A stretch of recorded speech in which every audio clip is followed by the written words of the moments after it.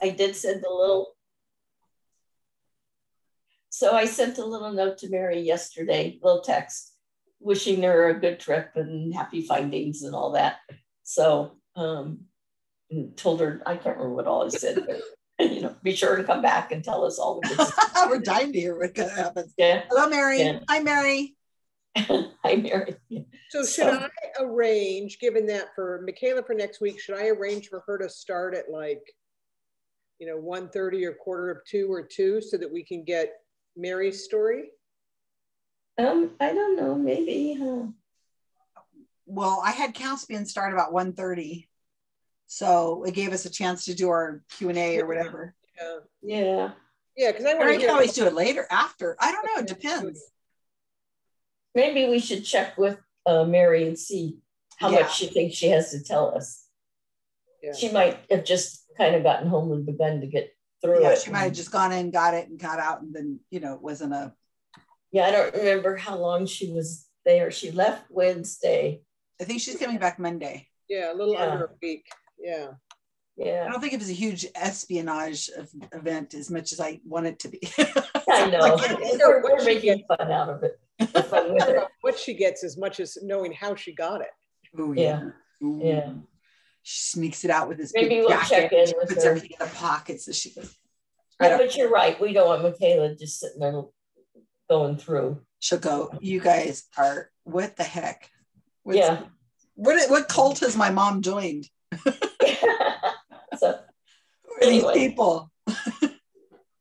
Okay, so this is a day that we do our show and tell, and then it was sort of not planned. So the idea is if somebody had something, great, we'll work on it. I did come up with a topic, should we need it, but it's a topic that can definitely wait also. So, but I need to go get another drop, and then I'm done for a while. So I'm going to leave, get that drop, and I'll be right back. We'll be right here. You'll be right. See? Your drop's timer is done. Alexa, so cool. stop. Huh? That's so cool. Yeah, I'll be right back. Hey, Alexa. Tell us a joke. Did she mute us? Alexa, repeat. No, Alexa, tell us a joke. What kind of socks does it?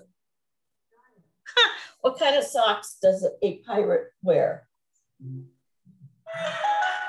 Argyles. Oh. That's what I do when I can't find my phone. It's sitting on. Is it doing yours too? Yeah.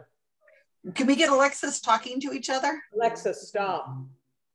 What's yours saying? Started doing jokes and then it was doing something else. I have Siri, so I don't have Alexa. So Siri, hey Siri, tell me a joke. Alexa, stop. I'm not sure I understand. Now you sit off my Siri. But I'm delighted. A burglar stole all my lamps. I should be upset, but I'm delighted. Nice. But that's what I do when I can't find my phone. Like fun new colors. Yeah, I see that up there. It looks so great. You should be on, you need to go on the news for something. So they could do a room raider. Have you seen Room Raider? It's a Twitter account that anytime somebody's in the news, and of course everybody's recording from home. So they take these screenshots of the person. Oh, and rate rate their room. So they talk about the lighting, the colors, more visual effect, change the angle. And then you'll see the people, the newscasters and the people they're interviewing will be like, I got on Room Raider. I got 7 out of 10. I got to get, it's just funny. My mission in life is to keep out of the news. I was in it enough in all the jobs I had. Well, I will try to make sure that I'll do something in life and then they'll say, we talked to one of her neighbors. Yeah. Oh God, no. We talked to her neighbor, Tamberly, if that's her real name. being interviewed by Felix Cortez, where there's like a 1.5 foot difference in height. Yeah. Like, that's no, funny. no. We knew her when she was staying. We knew her when she was staying, and then we interviewed Cindy Stanford. No. What's this? No more. We were just talking about how pretty Tamberly's room looks with the colors in the background. That's for my new weaving class, or these 4. So you finished the last project you were working on? Wait a minute. Yes, I did. And now I'm taking a little 3-week online class in gradients. And so those are going to be part of a set of napkins. You can't start a project and stop it in the middle of the way, right? You have to finish, right? Actually, you can stop it and take it off the loom if you do it right, and put on something else and then put it back on. It seems like that'd be quite an event. Yeah. I should have done that when I had a 15-yard warp on it for like 3 years that I was so bored doing. 15 yards is a lot of fish shells. A gradient. Yeah. So Darity, what have you been doing? Okay, well, I was hoping it was somewhat genealogy related. I was going to go to the Wells Fargo South Main Bank with my parents that came up today to Salinas. They're at the ranch. But that was my mom on the phone. So we were going to go to my grandparents' safe deposit box and go through it. Yes, but your grandparents have a safe deposit box? My grandparents, yeah. And then, so my mom kept it. Oh, that's like, cool. Yeah. And she's like, yeah, I'm like, well, you've been in it. What's in there? Well, there's papers. So, yeah. So anyway, they just got to the ranch. And of course, now she's like, let's do it another day, because there was a terrible, I don't know, there was some kind of car accident on Greenfield, like by Greenfield on 101, and they left King City. So they got rerouted onto the side roads through the ag field. Anyway, it took like a very, very long time. They haven't eaten lunch. And so she can't. Blood sugar is low. And she says, yeah. I'm waiting for a call too. So but if you go in there you'd go in there and just take photos of everything. Yeah. If nothing else. Yeah. That's what I need to remember, what's in the safe deposit box. They say that is a good idea. Take a picture of it so you at least know what's in there. They say to do this with your wallet too. If your wallet's stolen, you want to be able to know what was in your wallet that you need to get replaced. Yeah. So to do those things, I mean, phones are amazing. I hear they make calls too. But the good part is your mom was up for doing it. Yes. Yeah. Yes. And so, okay. And then, so what else I've been doing is still like, and this is bad, and I have to have more intestinal fortitude, I guess, but the box of letters, it's like, I want to know what they say. So I was like scanning it, translating it, making copies. And I mean, I've decided that I'm putting them in a notebook, because so here I have, Oh, is that the translation and yeah, and everything? Ooh, I like except that they're not interesting. I'm like, really? You had all that trouble to hear that the weather was fine. Exactly. It's like, how are you? Elizabeth came by. She's fine. But yeah, exactly. But it's been a slog. But I just decided I'm just going to scan everything, put it in the viewfinder, whatever you call those page. Oh, yeah, plastic papers. Yeah. Yeah. And then do them because, okay, so then I scan them, then I put them, I label everything. I put it in the genealogy file that is, on the Philippi side. I mean, I'm documenting everything, but my gosh, it's been for some reason kind of a steep curve, and I'm going faster, but I think still I should scan everything first. I agree. Organize it first and put it date in it as best you can, and then translate. Then you can look at them in a different light. Like you don't have to. I like actually looking at the paper. I find that really. Oh, I make a copy. Yeah, I mean, I print out a copy too. Oh, that's a good idea. So I'm not. Yeah, it just, I don't know. But Susan, honestly, this is what has saved me. That's really been a help. Is and it's so stupid why I wasn't enlarging it. You know? Oh, yeah. To enlarge it so you can read it on the computer. Yeah. But that's why. But see, I only have one screen, so I can do that. But then I'm switching back and forth between, you know, sites. So I have the paper printed copy, so I can touch it. So, you know, once I figure out what it is, then I can, you know, just look at the paper copy, and I don't have to move my screen back and forth. But yeah, anyway, it's about as good as that's going to get. But and then I emailed you where I found that picture of the street that my grandfather, that old letter showed that he was at. Oh, on Mills? On, yeah, Mill Street. And we're like, where is Mill Street? And then, I mean, I'm sure it would be interesting, but I can't go down every rabbit hole. You know, why would they change the name from Mill Street to New Street? You know, unless New was like Mayor New. Or, did they change it? Yeah. Because I was looking for Mill Street, and the only thing I could find was a little street over in Rico Rossi that didn't seem right. And all the fire maps are just downtown, and it seemed like it would have been more on the outskirts. So did you get my email that I sent you guys? I didn't get it. Oh, New Street? Yeah. No, so, I don't know anything about that. It was a, yeah, you guys would have loved it. So somehow I know. Okay. Yeah, you're right. It's only been a week. I should be able to remember.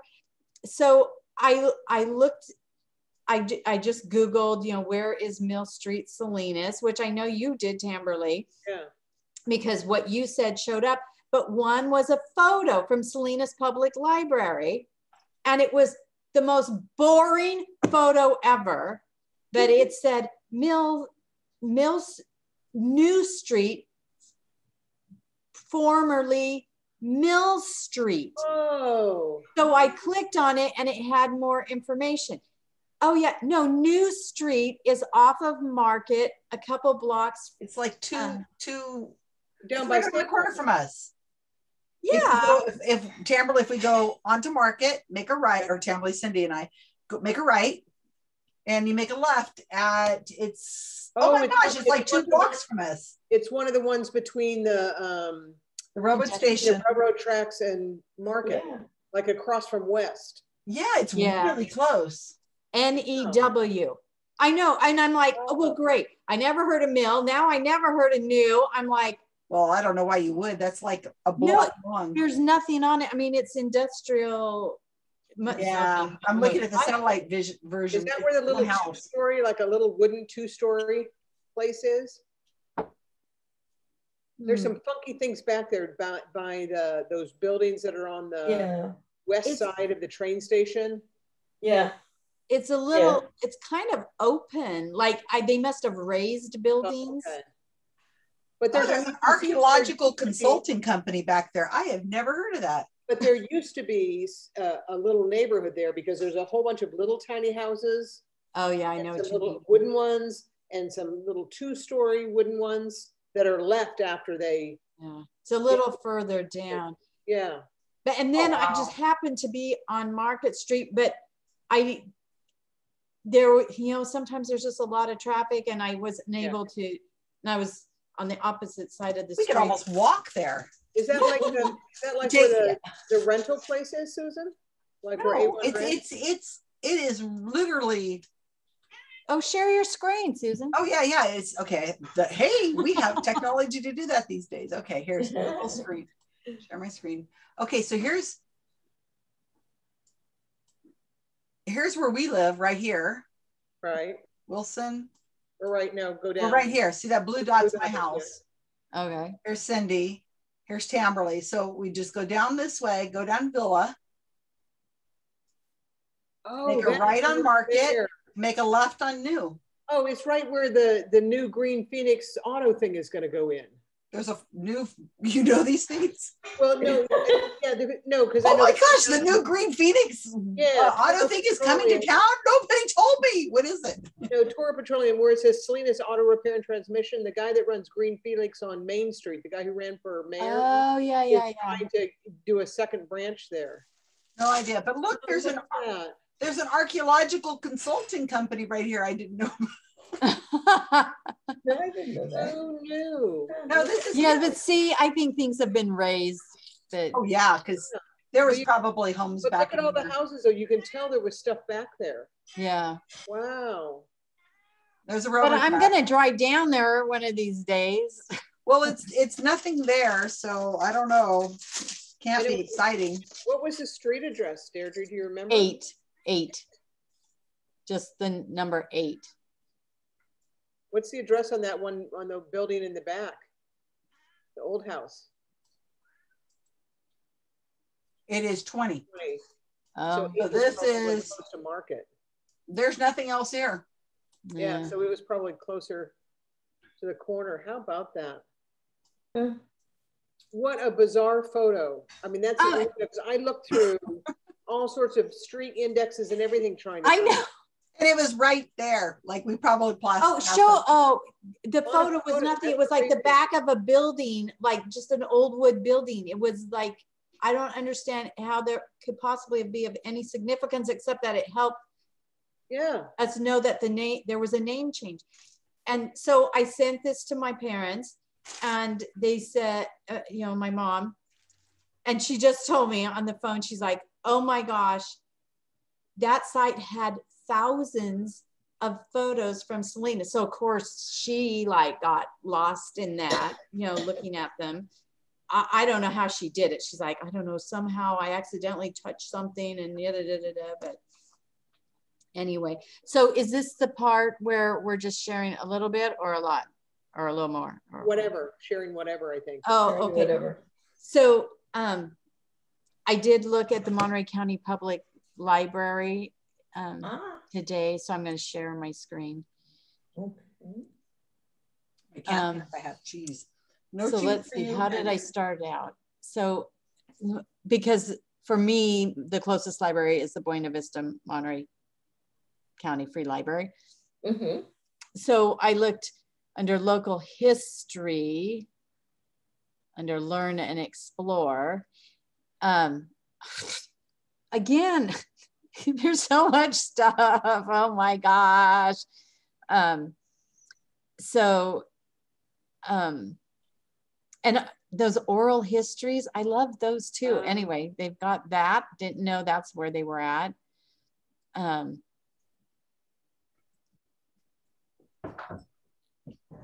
Yeah. So, and then they had the newspaper collections. They even have the King City Rustler.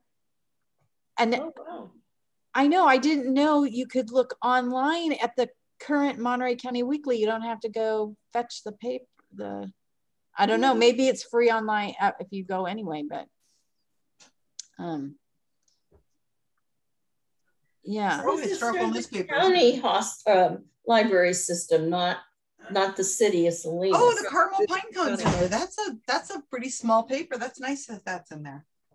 Yeah. Yeah, this is the county. Oh, going back to 1915. Yeah. And then had you guys heard of this California Sphere? I don't know. So I looked up that one. Did it change? Yeah. Oh, okay. So that's California's digital collections. So this is UC's collection. That's cool. Oh, wow. Okay, that's how it is. Yeah. Yeah. There is nothing here for you. What did you want? She wants something. She I don't have any cheese. So, well, I thought, well, that's good. And then Okay, so back to the local.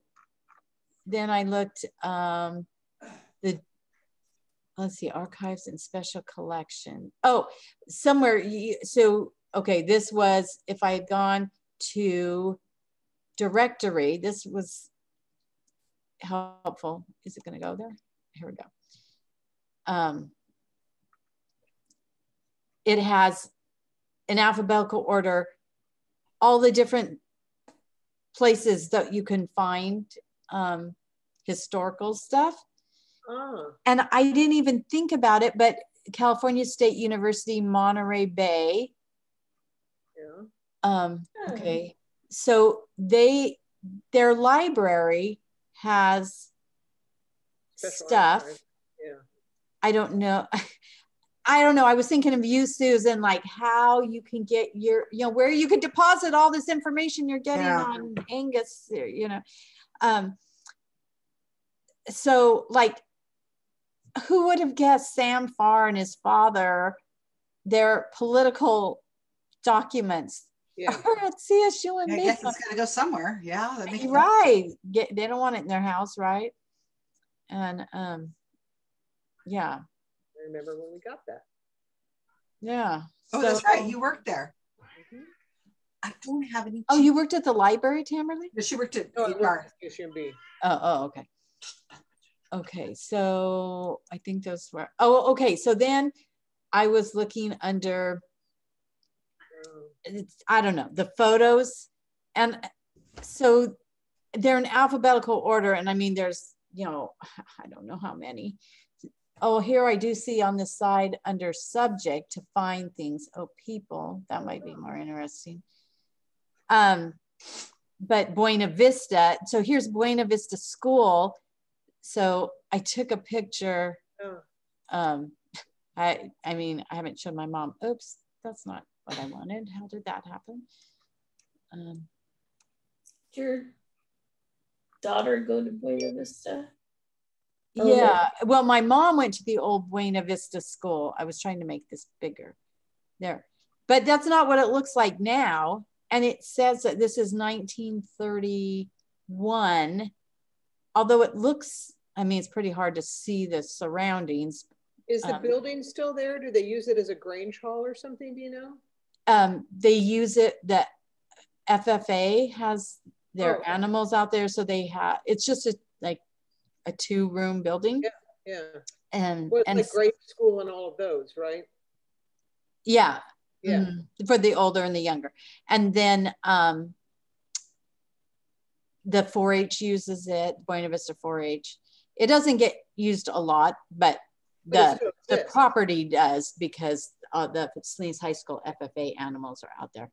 But so then I'm like, oh, I wonder if my mom went to the old version as opposed to the newer version, which is still old. Are we looking at the old one or the newer one? This is the old one. Okay. It doesn't look like that. Yeah, so it was, but you have to really know what you're looking for. And but at least it's in alphabetical, right? Yeah. It is in alphabetical order, but if you're looking up Mayor, I don't know, Hartnell, I don't know, some Mayor Harvey, it might be not the first word. Right. So I don't know. Can you use, does their search mechanism work though? Can you just search by? Oh. Try Alice Al. Okay.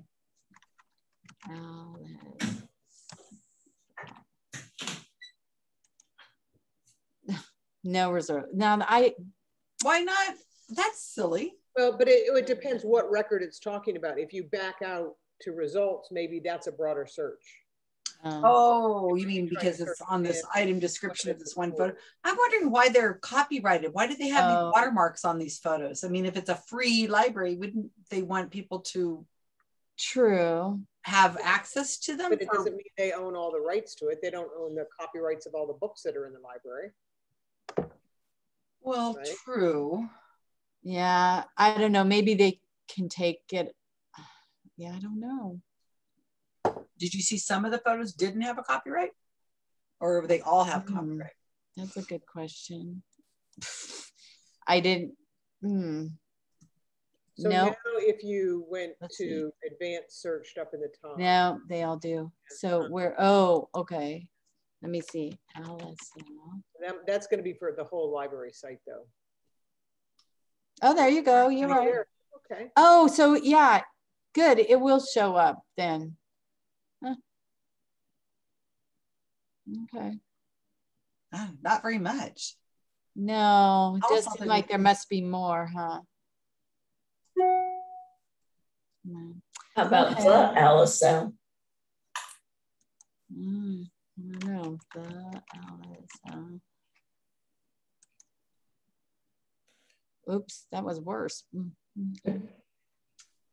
I went to the main page and put in Alice Allen, and it gave me 3 hits. And this is not the photos. It's 3 hits, 3 books. It's like, really? I think, so anyway, I think Cesar Chavez's library has a whole section that's kind of related. I keep meaning to go down there and check it out. Then we had a pandemic, Yeah. Anyway, yeah, there's a lot. Whatever. Interesting. Okay. And that's just I didn't think about the county library system. Yeah. Because there's also like the John Steinbeck and the city. But the county, that's really great. And as a county resident, you can get borrowing rights to the county libraries as well as your jurisdictional city library. Yeah, I have a card for both. Yeah. Have you guys ever been to Baranda Adobe, the historical? It's always closed. Missed that field trip. We didn't. I never went to that field trip, but I joined the historical group. But as far as I know, they haven't done anything. They sent me a membership card about 6 months ago, and I'm thinking, get in touch. I have talents. I can do stuff. Right. Well, yeah, it doesn't mean we have to meet in person. There's things that can be done, but so I don't know what the leadership's like there. Right. When I met them at the they had a book sale. Do you remember how they would have the book sale over at the train station right over by New Street? Oh yeah. It used to formerly be Mill Street, but and I remember going in there and they had a table and they were selling books and I was trying to talk to the people and they were like just more interested in talking to each other. Oh, look, it's Elizabeth. How's her gallbladder surgery? You weren't part of the club. Yeah, I'm not. I wasn't part of the group. And I sat and I tried to talk to people. I said, look, we need to preserve the history of Salinas. The Wikipedia pages are not in very good shape. We should be making sure the Wikipedia page is in good shape for the history of the area. Oh, well, okay. That's about the best I got. I'm like, this thing called Wikipedia exists, right? Okay, well, maybe they didn't. I don't know, but I was kind of like, oh my gosh, these people, come on now. But yeah, very sad. So I said, okay. But I joined the organization anyway. But that was nice. Well, I have to say, my 22-year-old, she was in middle school. So 7th, 8th grade.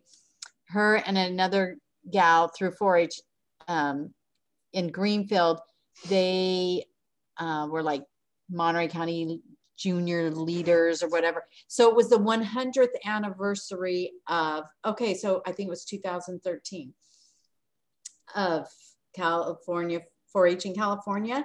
So they made a time capsule.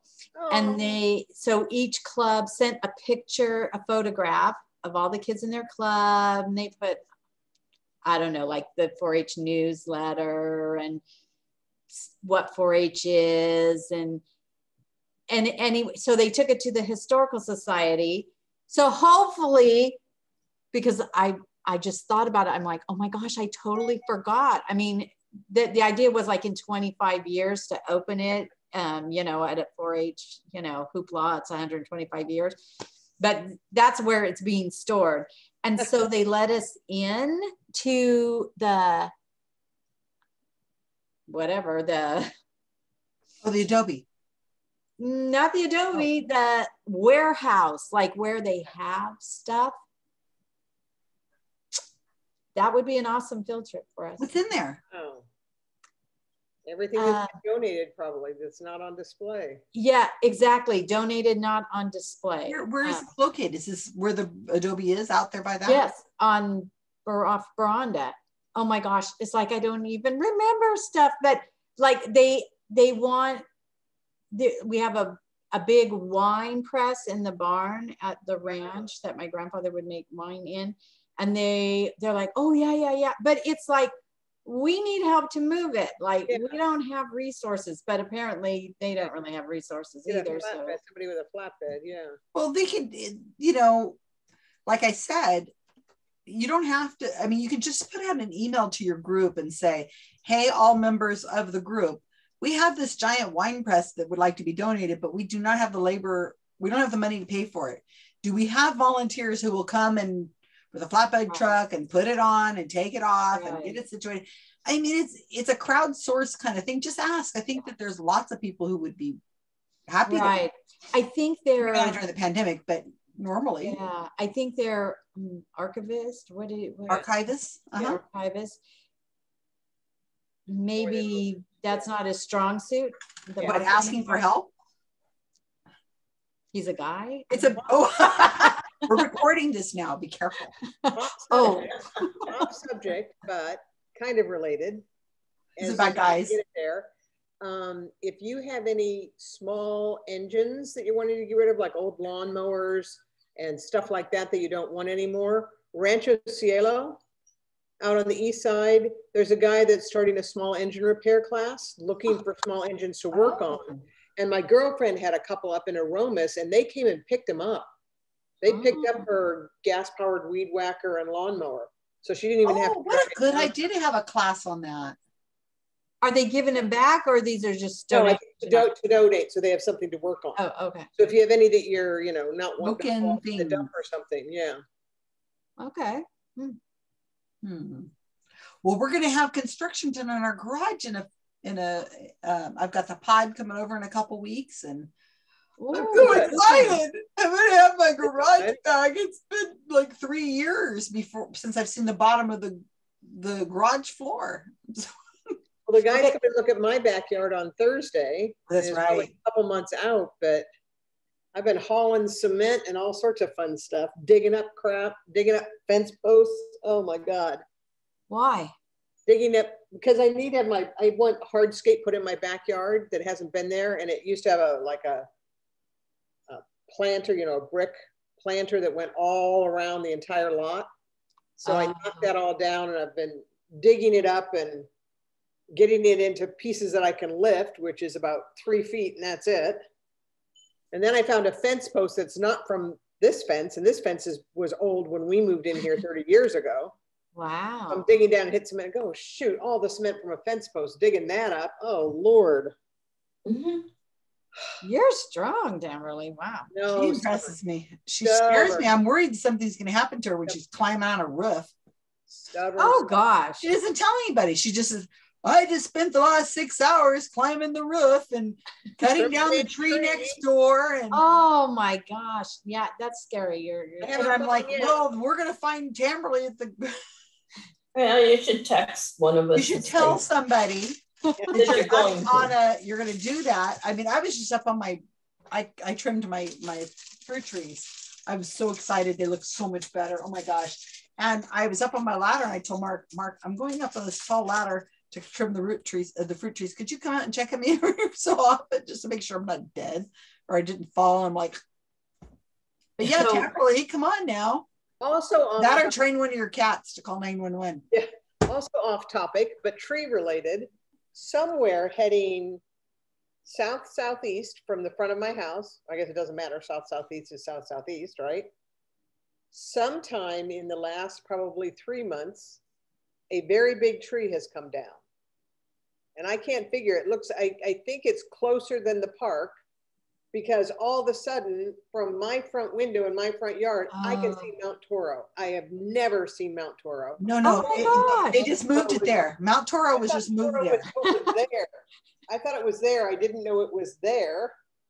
It's gravitational. It's what is it called? The moving of Tectonic plates. tectonic plates. Yeah. It just moved happened to up, move yeah. into view now. Moved 85 degrees. Well, that's kind of cool. I mean, I'm sorry about the I tree, can't but wait till there's snow on Toro, because now I'll be able to Yeah. see it from my, I've never been able to see it. And the only thing I could figure is it must be that a tree came down. So Maybe we'll have a hard. Mount Toro watching party at Tamberley's when it's Yeah, there we go. Yeah. Mary, you got to come out here and come and hang out with us. We'll, Yeah, really. we'll sit in great. Tamberley's. Because Mount Toro is pretty exciting. well, when you mentioned Mark, there was a little jog in my mind, because when I dropped off those plums, you didn't see he had a book signing that night. Was that the night? Did he have a book signing? No. He's done book signings. Which one? Which Oh, was at the one he forgot to go to? Downtown Book and Sound. Oh, it must have been an old reminder one, because he hasn't done one in a while. Oh my gosh. I'm like, what? Because, okay, so do you guys get the Monterey Herald newspaper? Yeah. Okay. So, Still in paper. Look. Tuesday. Yeah. I think it was Tuesday. Did you see they had a story, local author. He wrote a story about his mom surviving. Oh, I don't think I have it written down. Hiroshima. She was one of like 5 Ooh. Caucasians that I haven't lived seen that. through it.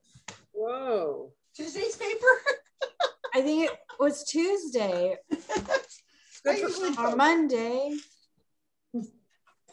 Anyway, yeah, super crazy, interesting story. His last name is Drago, D-R-A-G-O. It's Russian.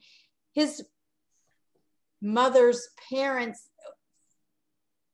anyway, somehow it was Russian royalty, and you know, when there was a changing of the, When the revolution happened, yeah. yes, they had to exit, and they went to Japan. Now I know like Russians who went to China.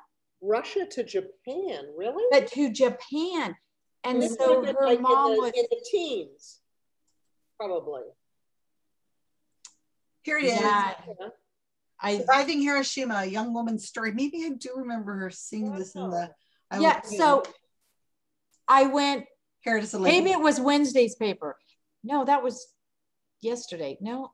Well, whatever day I went down to Old Town Book and Sound, it was the day they're closed. There you go. So. Oh, the house collapsed on her. It was a crazy story, but I'm like, I have to read this when I go to Tahoe. This is how did she get out of this? Wow. Oh, they would have been, they were, I think they were forced out of the house, you know, that they were in, and they thought, you know, well, this is kind of bad luck, except that if they had been in that house, they would have been dead. Yeah. So, wow. Yeah. Anyway, kind of genealogy, but I thought immigrating from Russia to Japan is crazy. Yes. Yeah, I know that. So, I thought, you know what, every family has some pretty remarkable stories. Right. Cindy, are you just, you're writing about these families. Do you have some kind of amazing stories? Amazing stories. I mean, just like, I just don't know. She has that one of the little girl who was murdered, which is sad, but it's an amazing story. Thankfully, it's rare. Yeah. And then her family was all, Pat's family was all potters, right? And they immigrated for potting reasons. Oh, see, I bet that's super interesting. Well, that's the story. That's the half I'm working on or trying to work on. Yeah, and to me, that's really interesting because it's generational. So, you know, it's over several generations. But I think some of the stories that are told about our family also could be just interesting that are not just regular day. Exactly. What Like these to people be had to put up leaving with. your country and know back then, I mean, if you weren't rich, the odds of you ever going back, ever seeing your mother, your father, Right. Almost none. yeah. Right. Um, Right. I put this up on Anything Facebook familiar. yesterday. I mean, never heard anything familiar, language, anything. Yeah. Right. That's exhausting. Yeah. Here's another, speaking of history, I watched this last night. It was kind of recommended in the paper, and I'm okay with watching movies. I just don't want to start another serial, anything that's like going to be season 3 or whatever. But if it's an hour and a half, you watch it on Netflix, done. That's it. You don't have to invest a lot more time. So I watched this yesterday. It was called The Dig, and it was really good. And Tamberly seen it? Deirdre seen it? Okay. Yeah, it's a good one. Said he hasn't seen it. So I can say it's an archaeological story that they pulled these people's life story in a little bit. And it was 1938 in Suffolk, England. And it's a true story. These mounds were on her property, and they've always wondered what these large mounds were. They knew that they were old. And so they brought in this Oh, I think I have seen this, where they discover under one of the mounds a big pirate ship or something. Yeah. Well, this is 2021. So maybe there was an older movie, and I know there was a book. So this movie just came out, and but that is it. They found this ship underneath, and talks about preserving your history, and that we're just a blip in time, and then who will remember us 1,000 years from now. It was really interesting. I went afterwards and I read the Wikipedia pages around it, all the different people who were there. And it turns out the book fudged some things. And I was kind of sad because the movie is fairly true to the book, and the book made up stuff. Like it added in this World War II pilot, really attractive young man who's going to go serve as a pilot.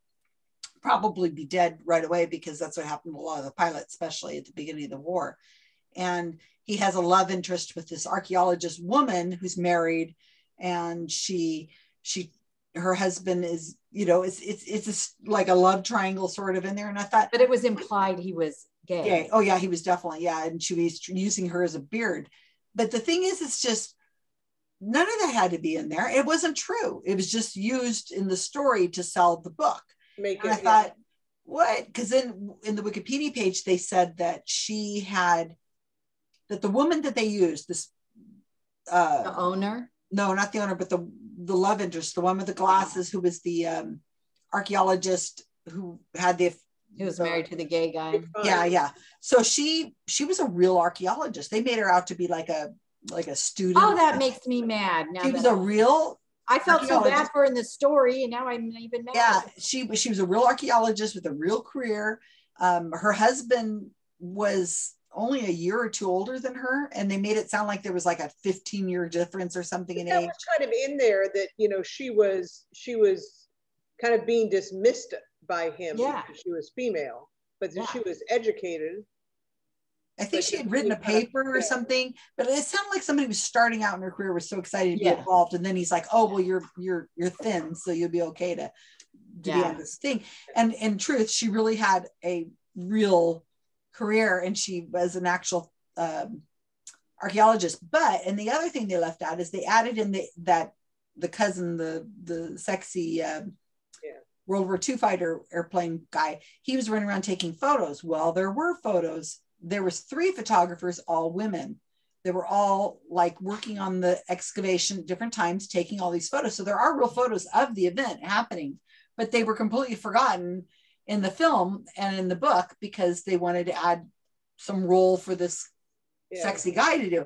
And what bugs me is that this whole story centers around this man who is a excavator, who doesn't have a degree, and how he was forgotten, how they, the museum gets all the artifacts and completely forget about him, and they gave credit to other people.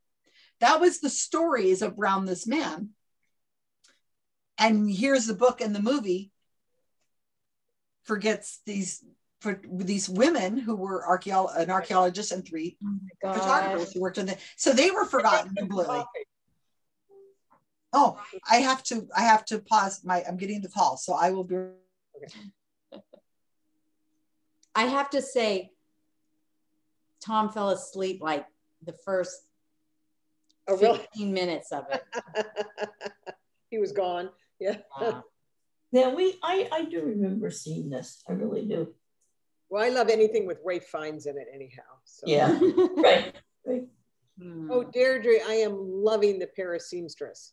Oh, good. I'm about halfway through it. It's really good. Yeah. Okay, good. I forgot that. I got to write myself a note.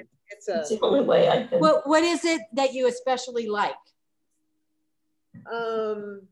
I think the thing that is most interesting to me is the explaining the juxtaposition of Paris fashion to American fashion and the fashion sense and the couture versus the ready wear and all that. I think that's really interesting. Yeah. Has your daughter read? I mean, I don't know, maybe that's not her job. Just last night I was reading because I'm not I'm not a cutter or a draper. I don't know how to do that. My daughter does, but there's one explanation of the guy saying, oh, if he cut the skirt just a little off bias, not all on bias, but off bias, then it would hang evenly, but it would still have the drape. And you're going, oh God, to actually understand what you're doing. Yeah. I know, I'm telling you, I love this book on so many levels. Yeah. You know, so maybe people who cannot, maybe that would just, yeah, they would hate it. I don't know. That she what service? His job then is to make it happen on a flat pattern and then adjusting it so it doesn't use too much fabric and everything. How do they? Crazy. So it's the Paris Seamstress. Yeah. And is it Prime or Netflix or? Oh, it's a book. It's a book. Oh, it's a book. But it would make the most fabulous movie. It would be a fabulous movie. Okay. For our costume designer, it'd be really fabulous movie. Oh my gosh. Yeah. Huh? I wonder if I read it. I never thought about how the effects of World War II on the couture fashion industry. I knew, my daughter's, one of her dreams is to write a book about the effect of World War II on wedding fashion. Oh. Because the link of lack of materials or what kind of materials you can get affected how that changed wedding fashion for those years. Mm-hmm. And I never think that far, that deeply, but just thinking on how, the war coming up changed that whole shift of, especially Parisian fashion and what it was and what was available. And that was fascinating to me too. What was it? Did you just say something very fascinating? And I have to watch this video. Hmm? No, it's a book, The Paris Seamstress. I'm just about So I just got to where now the underlying mystery story is going on, which is kind of cool. But the butler did it. Yeah, I'll have to find it. Okay, so we should probably somehow deal with this genealogically a little bit.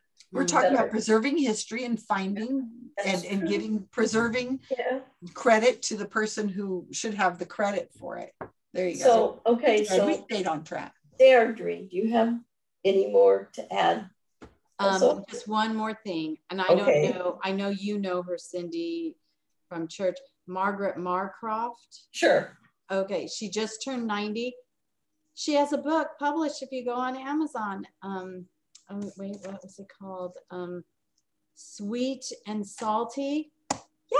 So she did her memoir. She's been taking some kind of writing class in Pacific Grove, and I just ordered it, but she talks about her brother, I guess, is it her? Not her uncles were at Cal Poly, used to be a boarding school for high school students. I don't know. Anyway, the daughter-in-law was telling me this, and they had to go home during the 1918 pandemic. Mm-hmm. And so it's kind of, there's that story in there because, well, you know, she wrote it during COVID because she was bored. Is that going to be us when we're 90? So I'm like, wow. So see, we've got plenty of time, ladies, to write something. Yeah. I'm supposed to be writing, so someday. What's it called again? Sweet and sour? Is that what you said? Sweet and sour. No, sweet and salty. Oh, Salty. salty. I didn't think I had it right. Salty. Okay. All right. Okay. Well, And you can get it on Amazon anyway. Yeah, figured that. Okay, but did you give an update? No, I haven't talked. No. Did you give an update on your? I didn't just make sure you're all done. Oh, I'm done. Okay. And so where's my, I have some notes somewhere. Just a minute. Yeah, where'd they go? There they are. Okay. So first of all, I want to remind everybody that this Saturday at 10 o'clock, the Southern California Genealogy Society is doing one of their online lectures. I sent, I think I sent emails. They're going to talk about jurisdictions and boundaries, something like that. I sent it a few days ago. Anyway, yeah, I'm always talking about the jurisdiction that when you're looking for somebody, it'd be worth listening. Even if you can't do it, sign up and get the syllabus, which is usually published a little bit ahead of time. And at least download that. But I don't recall who the speaker is, but I think it's not one of the A-list ones, but it's one I've heard of. So anyway, jurisdiction, big thing. Okay. And Deirdre, did you get my email about tonight's topic? Yes, I emailed you back. Look, when you have time, the three of you, can you please go to your spam? And if my emails are there, unspam them so you'll get future emails. Ooh. Did you do it for the O'Grady company? No. Or just your personal? Yeah. Okay. I don't know. My girls tell me they think that it's ultimanet.com is that it's just so, small that, and so nobody has it. It's not like Gmail or Yahoo or that some places kick it out. I don't know. How long ago did you send it? Oh, this week. I just found something that in my spam that wasn't spam. Thank you. Oh, wait. I found it in my spam. Me? Mm-hmm. So I found two things. I should probably look at this more often. I will have to check my spam. Okay.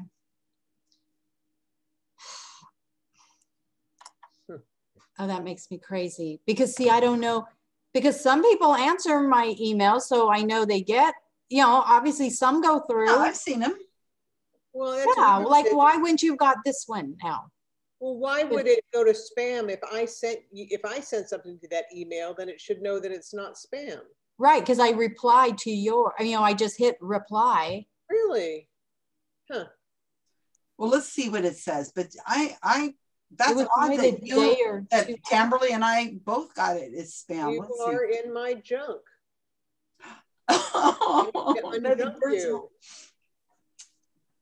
Here it is. Tamberly, Susan, Mary, Cindy. It's ultimanet.com.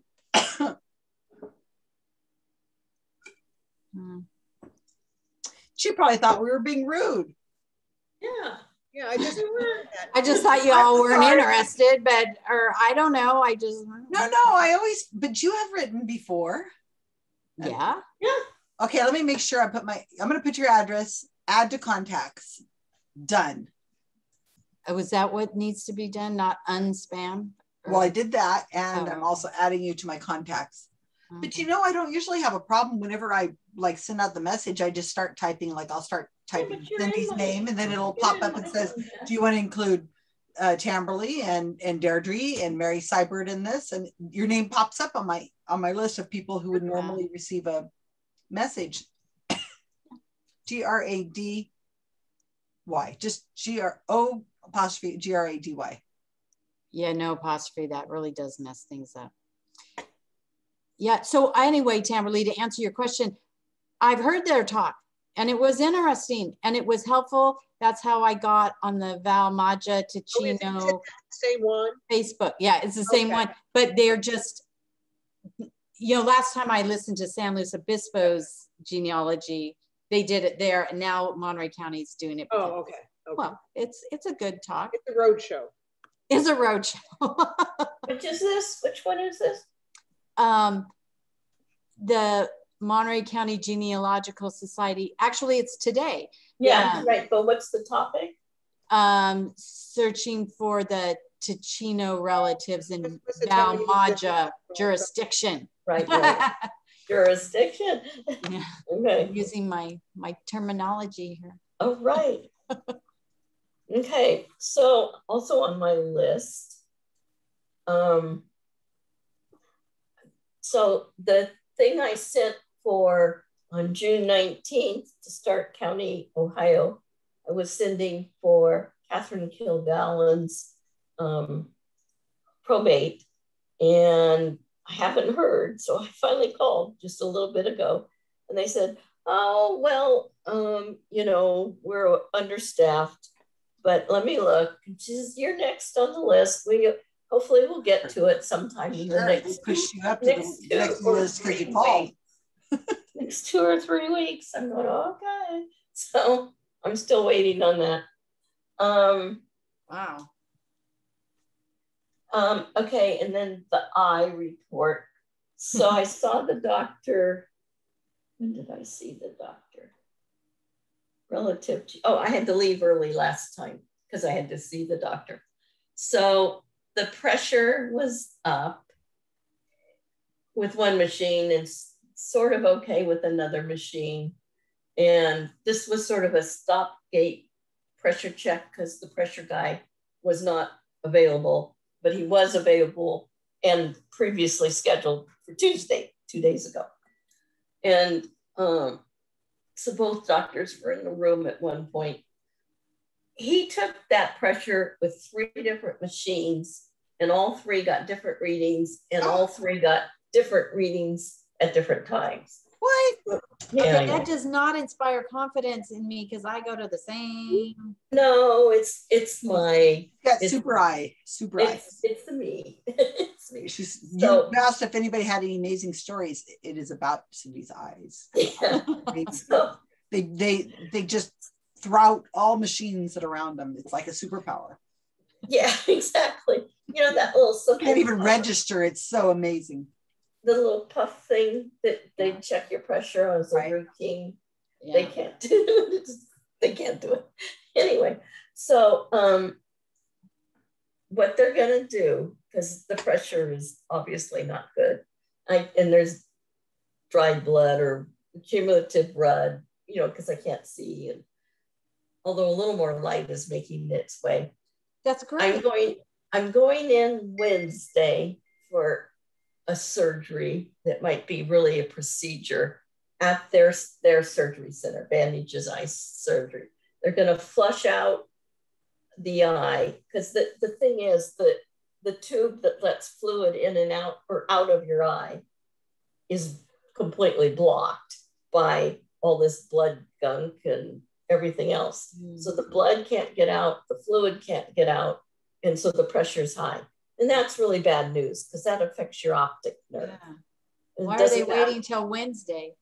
Well, I had a choice of Monday, but it conflicts really badly with something that an appointment Pat has that he needs to go to. So, and his couldn't get changed.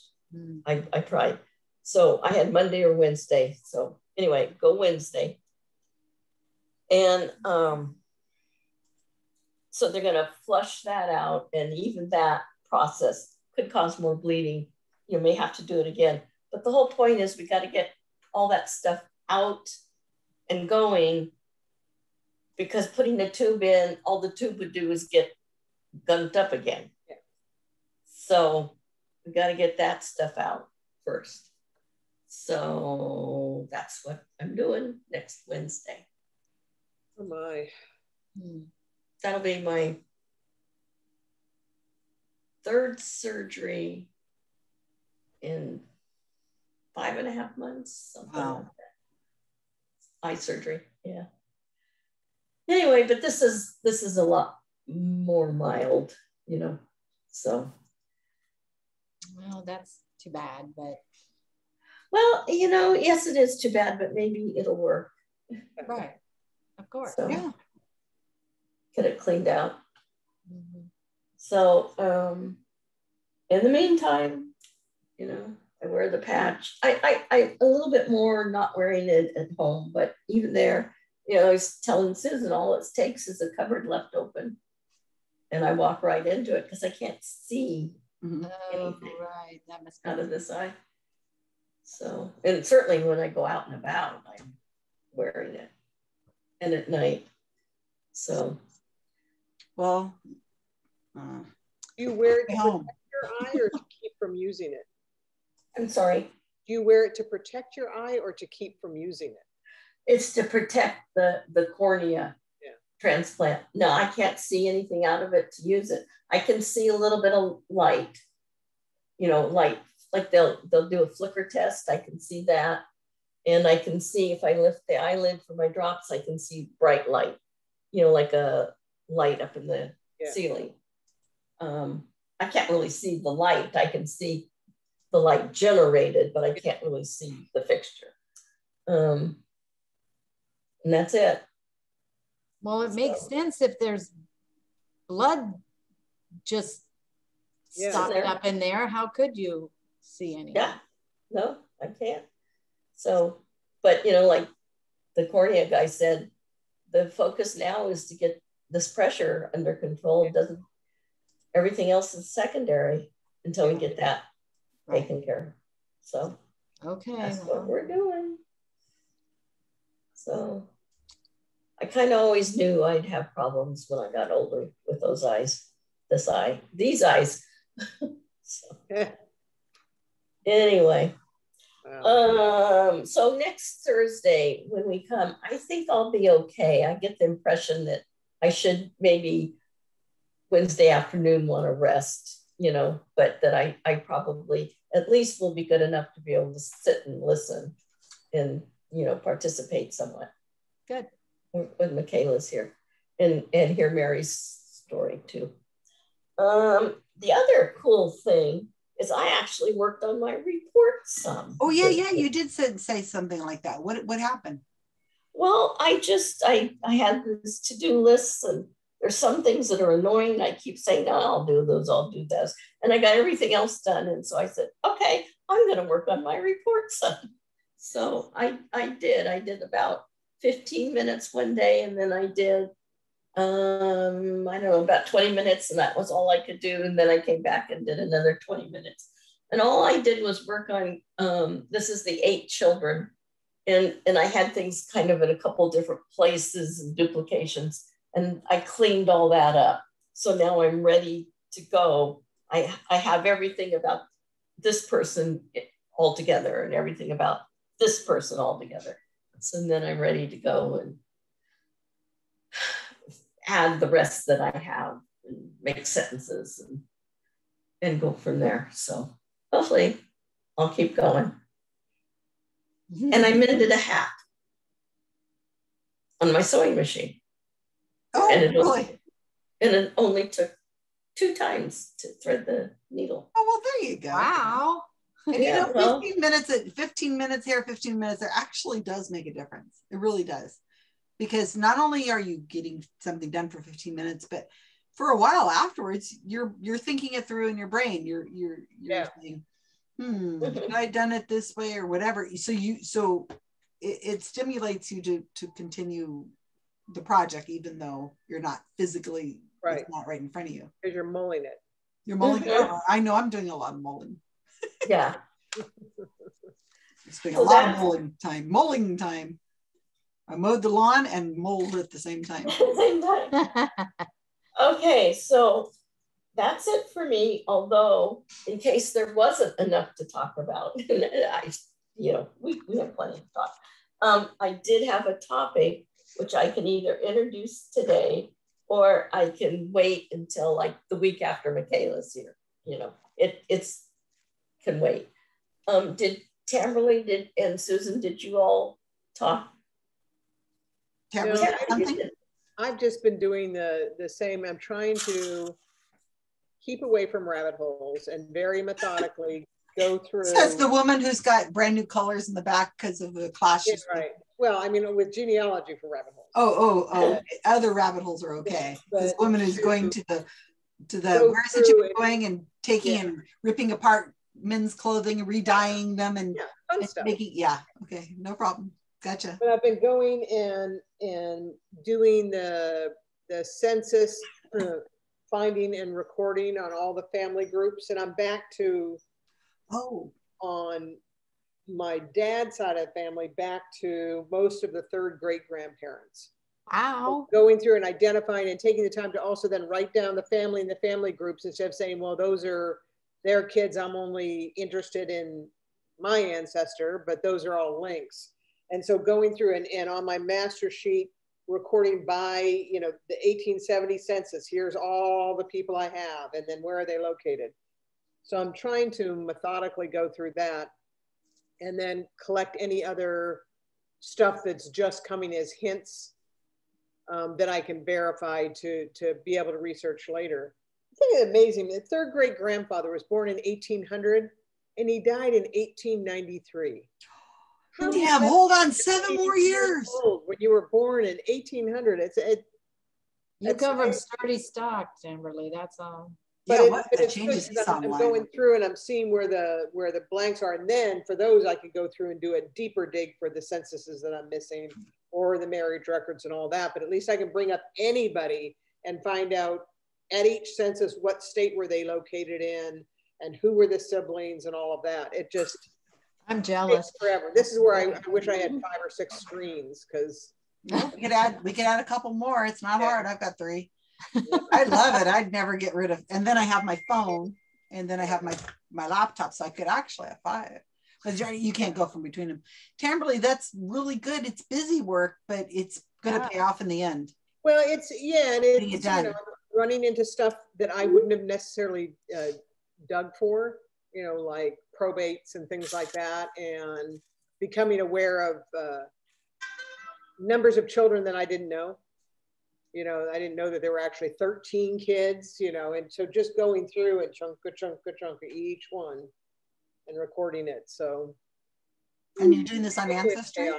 Where are you putting the results at? I have a spreadsheet with all the censuses, every census. You're checking them off, everything is missing. Yeah, 1870 census. So I'm recording what's on the tick mark, so you don't have to read it. And then also an index then that just gives me everybody that I've got and what census they're on and what where they were. And then I'm going through, and then on every family group, I have everybody in the family group and whether I have birth, marriage, death, other, probate, and then what year censuses I have, so that I can go and. Wow. What really aggravates me I'm impressed. I'm such an Excel person that I never took the time to really learn how to build a relational database, which are hell anyway. And if I built this into a relational database, then there would be no need to ever log information more than one place, and then it could post to all the different lists. Oh, yeah. You know, but instead, because I don't know access and relational databases, I have to do that and then remember to go back to this one. I'm sure you could take a class on it. Yeah. Well, the intent though was so that I can have just a binder. This kind of came from Jana, a binder with just a quick list of everybody, so I knew what I had and what I didn't have. So if you're somewhere, you could grab those pages and say, okay, I'm going to concentrate on, I'm missing a birth certificate here and marriage here, and then the details later. So that's what I'm attempting to do. But boy, it's, you know, a couple hours at a time, and you get through, you know, maybe one person and where they were, but it'll be worth it in the end, I hope. Oh, it sounds like it's going to save you a lot of trouble. Before I was so scattered just by interest, saying, well, I'm not really interested in that person, or I know enough about this person. It was just, you know, bouncing around. I need to wrap this up so something's a little more, you know, methodical. And so I can get direct, I can do proof of lines to, you know, as the first step of verifying whether what I've got in there is right. So That's what I'm trying. But you're not putting it on Ancestry, right? Yeah, I'm any of the censuses that I find, I'm logging into Ancestry, and then as time allows, I go and I download those into my onto my computer. But doing it all at once, I realize I'm switching between too many screens. There's just too many steps back and forth, and it's easy to get lost. So I thought I'll grab them all on Ancestry so they'll be there. Then I can go back later and just download them all. Tamberly, remind me, you've got Ohio people, you've got Massachusetts people, right? Early. Yeah. English people. Yes, and some of the Ohio people came from New Hampshire and Massachusetts. Looks like they originally came to Massachusetts, then to New Hampshire. But then it looked like some came in through Virginia and were in North and South Carolina. It came up that way. So, but you know, everyone but two of my great-greats were immigrants. Okay. But everybody else has been here since squat. So there's not the challenges like Deirdre has where you're trying to deal in, and for me, not trying to deal in languages that I don't know either, which is a whole nother. Yeah. And Susan, your mother's side, they're Arkansas. Arkansas. Where were they from? They will go from Arkansas to, I mean, they were all in, they came obviously Virginia, Tennessee, North Carolina, South Carolina, Mississippi, Oklahoma, Indian Territory that became Oklahoma. I mean, I've got family in all those areas, but. When did they emigrate though, do you know? Oh, they immigrated from Scotland in, well, the Finleys, it looks like the 16. Long time ago. Okay. Yeah. My purpose is. So before Culloden. For my next topic. Culloden? Yeah, before the big exodus. They were the early Scots and not the post-Culloden Scots, right? Uprising. She's talking something I never heard. I don't know, gibberish it sounds like to me. She's just making up big words. Yeah, trying to make she knows we're recording this and Mary's listening and Outlander. Oh, I didn't see that. Remember I said earlier, if it's a movie that's like 90 minutes long, I can watch it and it's over and then it's done. I can read the Wikipedia page afterwards. I'm fine.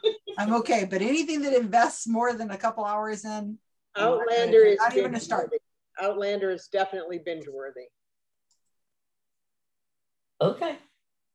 Right, no, for my next retirement, I will start that. And particularly to the US, it's really interesting because a lot of it crosses over stuff that I'm finding with my family in North Carolina and, you know, getting. She was doing genealogy when she was watching it. Yeah. Oh yeah, sure. Yeah. She was doing her weaving stuff. Knitting. What this is why my questions is the topic I'm going to do down the line has to do with travel, and I just wanted to make sure I had all the places to do. Deirdre and Mary are going to be a little different, but that's okay because there are points I want to make about more modern travel too. So anyway, sounds interesting. You're getting our interest picked here. Good. So it'll probably be on the 19th. We'll probably do that. Assuming I'm not, God knows where, with which doctor. But anyway. FYI, 19th, I'm in Tahoe. I won't be on that. Yeah. August 19th, you're going to go somewhere? I know. How fun. Fine. just fine. I'm gonna whatever. So I have a couple things. Is it my turn? No? Just a second. Are you done, Tamberly? Yeah. Was there? Okay. All right, Susan. Rock and roll. So I have a couple things. More with the Andrus stuff. I did write to a woman. I think I told you guys this. I don't remember if I told you this or not. So Jerry Andrus's grandfather was a rogue. Apparently, he abandoned his family, and his name is Charles Andrus. And so I was on Ancestry, and some woman named Delaney Porter, she had a note back from like 2011 saying, whatever happened to Charles Andrus? We don't know what happened to him. You know, he just seems to have disappeared from the family. You know, maybe someday I'll research it or something like that.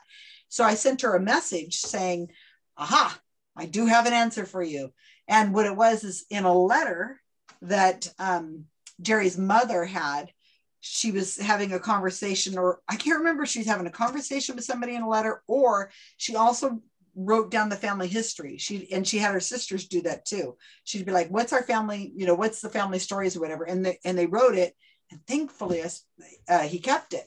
So in one of them, it talked about how he was this guy who abandoned his family and how he went possibly to California. He was from, I think it was Massachusetts, and he was in the Civil War, and all these things happened. So I wrote to this woman, Delaney Porter. I said, hey, here's what happened to the guy. I'm getting it from a family letter. And she actually wrote back, which was so nice. She's been in genealogy for a very long time doing it. It's, you know, how Ancestry tells you how long they do it and how often they check in and stuff. And she wrote me back. She said, good to hear from you. I am now age 92 and have stopped working on genealogy. I will print out your message and urge you to write to me. And she gave me an address if you wish to. I turned in a lot of my stuff to the Oregon Genealogical Forum here in Portland. Best regards. And that was really sweet. She wrote back. That was. Wow. So it was nice. I haven't written back to her. I don't know what I would tell her. But I guess I could tell her something, I guess.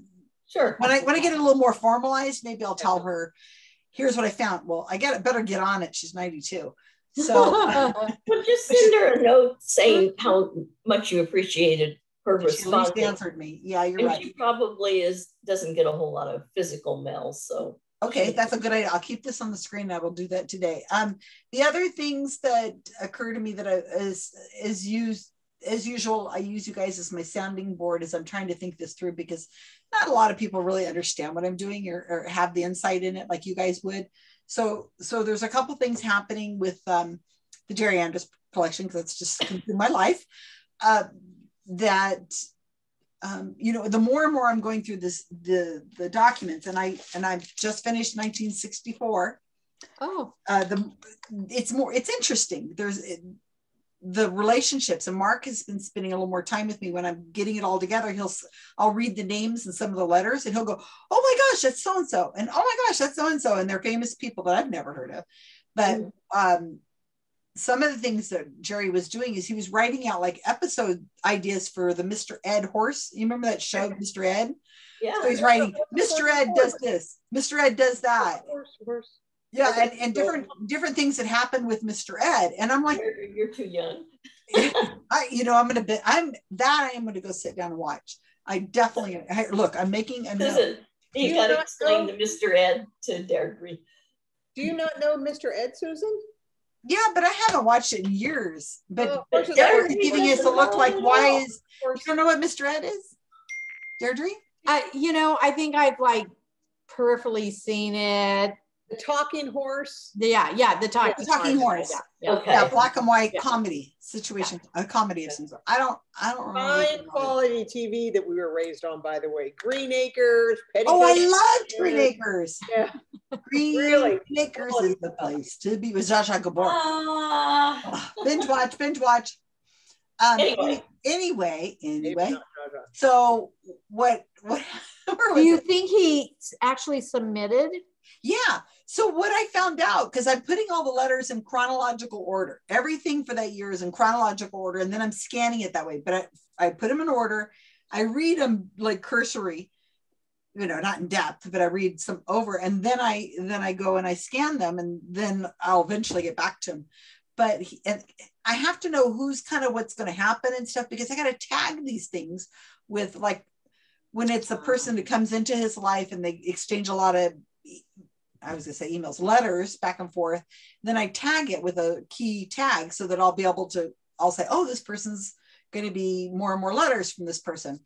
So it turns out that one of his really good friends was working on the Mr. Ed show. He's one of the lead comedy writers for the show. And so Jerry was just sending him suggestions. And the guy's like, dude, these are great. But, well, he didn't say dude, but that was not the words they used in those days. But he's basically saying, you know, we can't have this kind of stuff. Comedy writing is totally different from other kind of writing. So you can't have that kind of stuff. So, you know, we can't have any kind of ambiguity, or we can't have sexual innuendo, or you know, it's just stuff like that. So it was an interesting, you know, having this guy saying, you know, I'm the funny one. You do not have to write to me with funny stuff, because that's my job. Magic tricks, And well, these guys, I guess, are magicians. So that's how he knows them. And then there was another guy, and I'm gonna do a screen share that just appears like about 1963. And I said, well, who's this? Snag. What is his last name? I can't think of his name. His name is Snag. But here's the screenshot. You'll see is as I open this up, I'm like, what the heck is this? Can you see that? Oh, Jackie Gleason. Jackie Gleason. So this is another friend of his who's writing for Jackie Gleason. And he says he's going on about how he, you know, didn't want to, you know, Jackie Gleason made it impossible for him to turn down, you know, the Snag Wares, Weris is his name. He's really funny. So as I'm reading these things, I'm thinking, this guy's hilarious, you know, and there's all, here's different, I don't know, different kinds of jokes or something that he's sharing with Jerry, and back and forth, and really, oh, do you see how it's changing, you guys? See, this is what it looks like when I scan it, the color, and how it's kind of not so clear. And then here's what it looks like whenever I use that photo filter on it. See, it's so much clearer. Oh, wow. So much easier to read. Nice. And this is something that Jerry came up with for a while. A lot of his letters would be signed this way. He would draw his hand, and then he would draw a piece of paper and he'd put his name on it. These people are really think creatively. They're certainly not something I would do. But anyway, so there's all these letters from this guy. Look how it's on. Your friend, Dopey Snag. Dopey Snag. Oh, and he says, I doubt if there's even such a place as this Long Island. I bet you made that whole thing up. Anyway, so there's just lots of exchanges like this with these famous comedy writers, and it's but again, I'm lost. I don't know who any of these people are. It's like, so then I have to go down the rabbit hole going, okay, who's this guy? What did he do? He was on a whole bunch of shows in the 40s, and there's Jill in the Jeep or something like that. I've never heard of him, but it's almost overwhelming because I'm a total novice. I mean, I understand the magic community, some of the history, the skeptic community, definitely understand, but we haven't even touched on that yet in Jerry's life. We're in 1960s.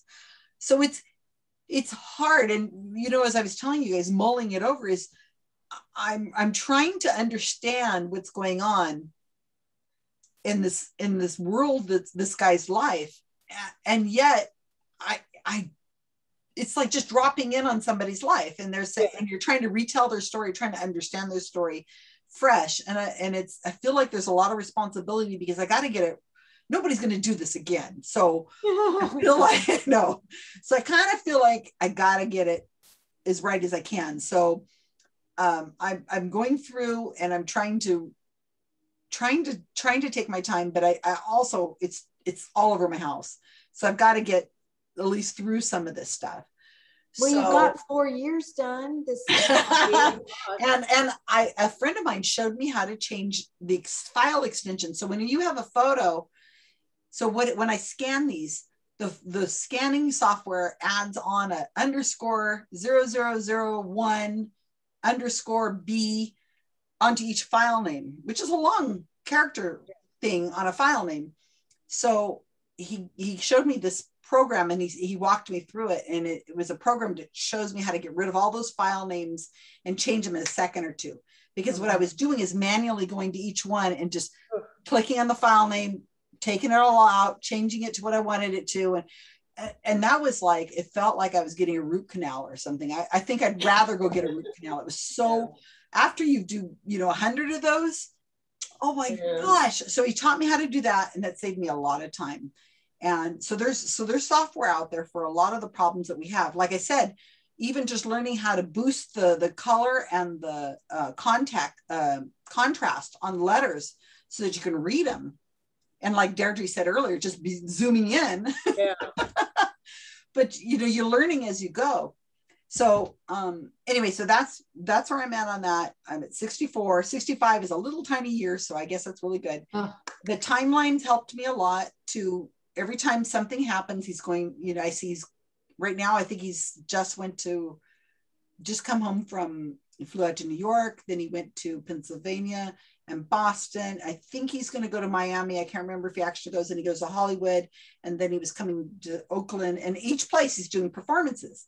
So it's really fun. This is what I do, is same thing. When people would hire me to go someplace to go and do a lecture, I try to hit all the other places, and I'm like, hey, I'm going to be in Philadelphia. You want to hire me to go to the next place? And then they pay for my expenses and hotel there. So this is what I do. So it's kind of I can't do it now, we're in a pandemic, but it's the same idea. Yeah. And it's very exciting to see how he was doing it. And it's like, mine's just over email. He's doing it by writing a freaking letter. Yeah. I'm going to be in Chicago. Is there, and then they're like, here's my fee. And then they have to write back, okay, that's fine. Are you okay with this date? And then it takes forever to do it by mail. So the other thing I wanted to show you, oh my gosh, I hope I didn't do this wrong. So hopefully you guys will say, Susan, you're just crazy. Okay, no, I know that already. You say, Susan, you're crazy anyway. I know. Yeah, you hear yourself. What and Mary's watching this right now going, Susan, you're crazy. So I had written, so I feel it's so important we preserve these people's history and to tell their stories and so on. So I wrote this Wikipedia page for another magician a couple of years ago. He was just on a list. It's not somebody I knew. Though Mark did say he had met him before. He watched one of his lectures at the Magic Castle. And so his name is Henry Gordon. I'll get this out of here. Can you see it there, yeah. You guys? Okay. So this is a Wikipedia page I had rewritten. The only photos I could get uploaded were these two really crappy photographs. This one right here, he's in the audience. And then this looks like a newspaper thing. It's just crap. So this guy he's a Canadian magician. He's also in The Skeptic, and he had a newspaper column for a very long time up in Montreal.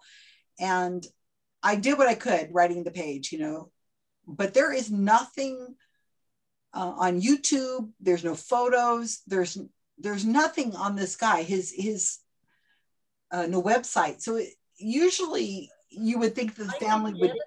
He's a psychic and a skeptic?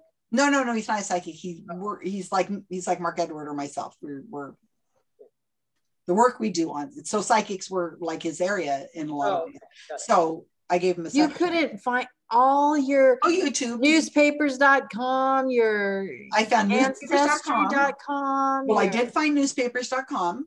I got that. It's all on the Wikipedia page, but there's no audio or visual of the guy. Oh. Nothing on YouTube. He's a performer. So you would think that, and he gave lots of lectures, but there's nothing. There's no YouTube or no website, nothing. So you have to contact a relative. Right. So it took me forever. He had 2 daughters, and I knew their names, but I didn't know their married names. And their last name was Gordon. So Gordon is like such a common name, So I was working on the Anders thing, and like an idiot, I'm thinking to myself, I've got to find these daughters and find out what's going on. And I've been working on this, mulling it for the last few months. So I posted on Facebook the other day. I said, look, somebody must know of this person and how to get a hold of his daughters. And so people were just saying, well, they found a legacy obituary for the wife of this guy. She died in 2015, I think. And then, we went through it. And finally, somebody said, I reached out and said, hey, I wrote to the daughter, and she said it'd be okay to give her your email. And so I said, oh, you found the daughter. Thank you. So I wrote her a long email, but it's been about 4 or 5 days. And that's what I was thinking is, I wonder if I overstepped, because I was telling her, you know, I gave her a little background of who I am so that she will trust that, you know, I'm a fellow of the same organization he was a fellow of. So that's creds right there. So I'm not some crank, you know. And I said, I'm not raising my hand to volunteer to do take care of your dad's legacy or anything like that. But I just really want to know, have you made a plan to protect his legacy? I mean, are there photos? Are there videos? Is there a plan to start a website or to put his stuff out there or something? They had donated his books, like magic books. They've been donated to a library that I'm associated with back in Buffalo. So I know that his magic books are there. And then a neurologist I had talked to is also a magician, not for me, not for my brain, but somebody I talked to said that he had been reached out to by a daughter of this guy a long time ago, saying, we want his stuff to go somewhere. And so he said, I'll take it. And she said, and then she wrote back saying, my mom's not ready to get rid of it yet. So that's been a few years. So obviously they have something. So I don't want it to go to this neurologist. He's like a no-name neurologist. I'm sure he's a neurologist of great standing, but he's not a scholar or historian necessarily. He's just some guy who has a clinic down in LA and thinks very highly of himself. I would like to have go into a place where it's usable for other people to access. Right. So anyway, so I'm waiting on it. So I'm just telling you the story, hoping I didn't overstep, but I told her, you know, we care. There's lots of people who care.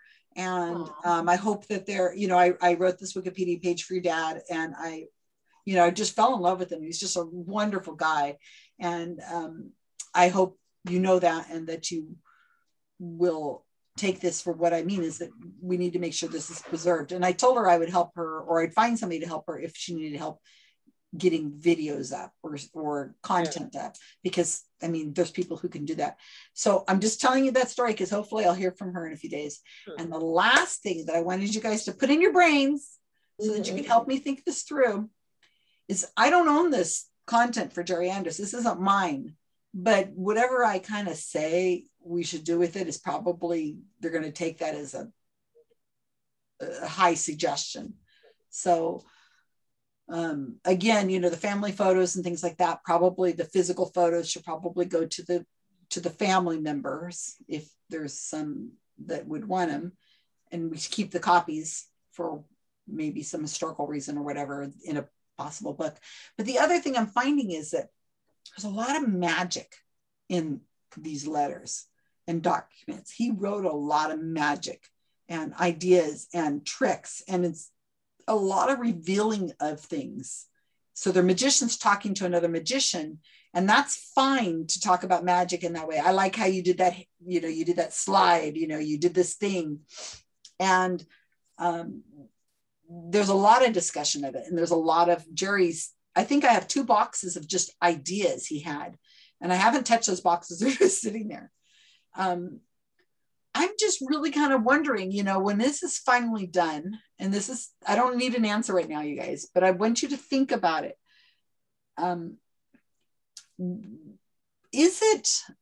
Magicians have a huge problem with people revealing tricks.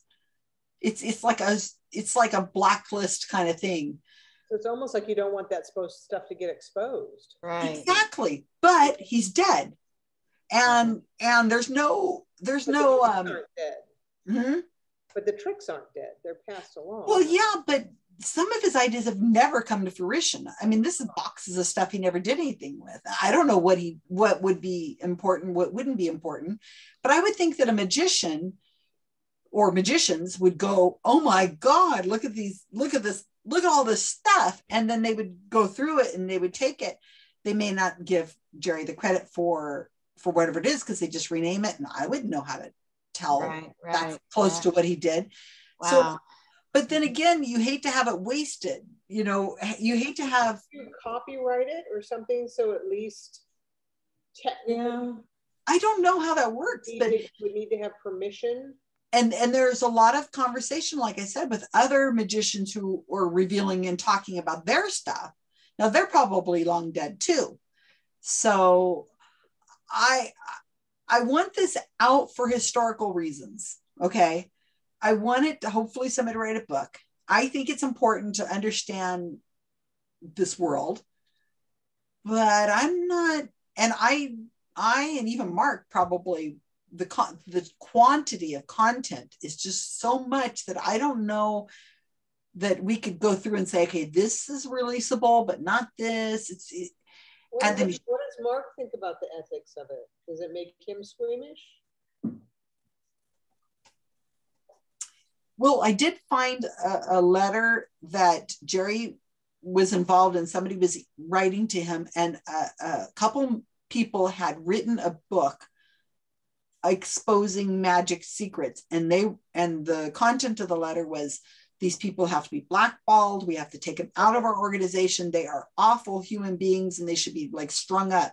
And the reason, and when I asked Mark about it, he said, it's okay for a magician to reveal his stuff and be paid for it. Like they sell their lecture notes, they sell their books, they sell that, they do presentations, or if they voluntarily say, here's how I did it, that's fine. But if somebody comes along and says, here's how the trick was done, like that masked magician that used to be on TV, then those people are like the scum of the earth because they're not giving credit for it. You can expose the trick if you're the inventor and they don't have permission. They don't mind it being exposed, but they mind it being stolen and being exposed. And not given credit for it. Right. So there's been several letters I've seen people have written to him saying, I've devoured your book, to Jerry. It's the moves you made were so amazing. I do something similar and I want to have permission from you to be able to say at my lectures in the future, this was Jerry Anders's trick and I've improved on it. And do I have your permission? So there's a lot of that.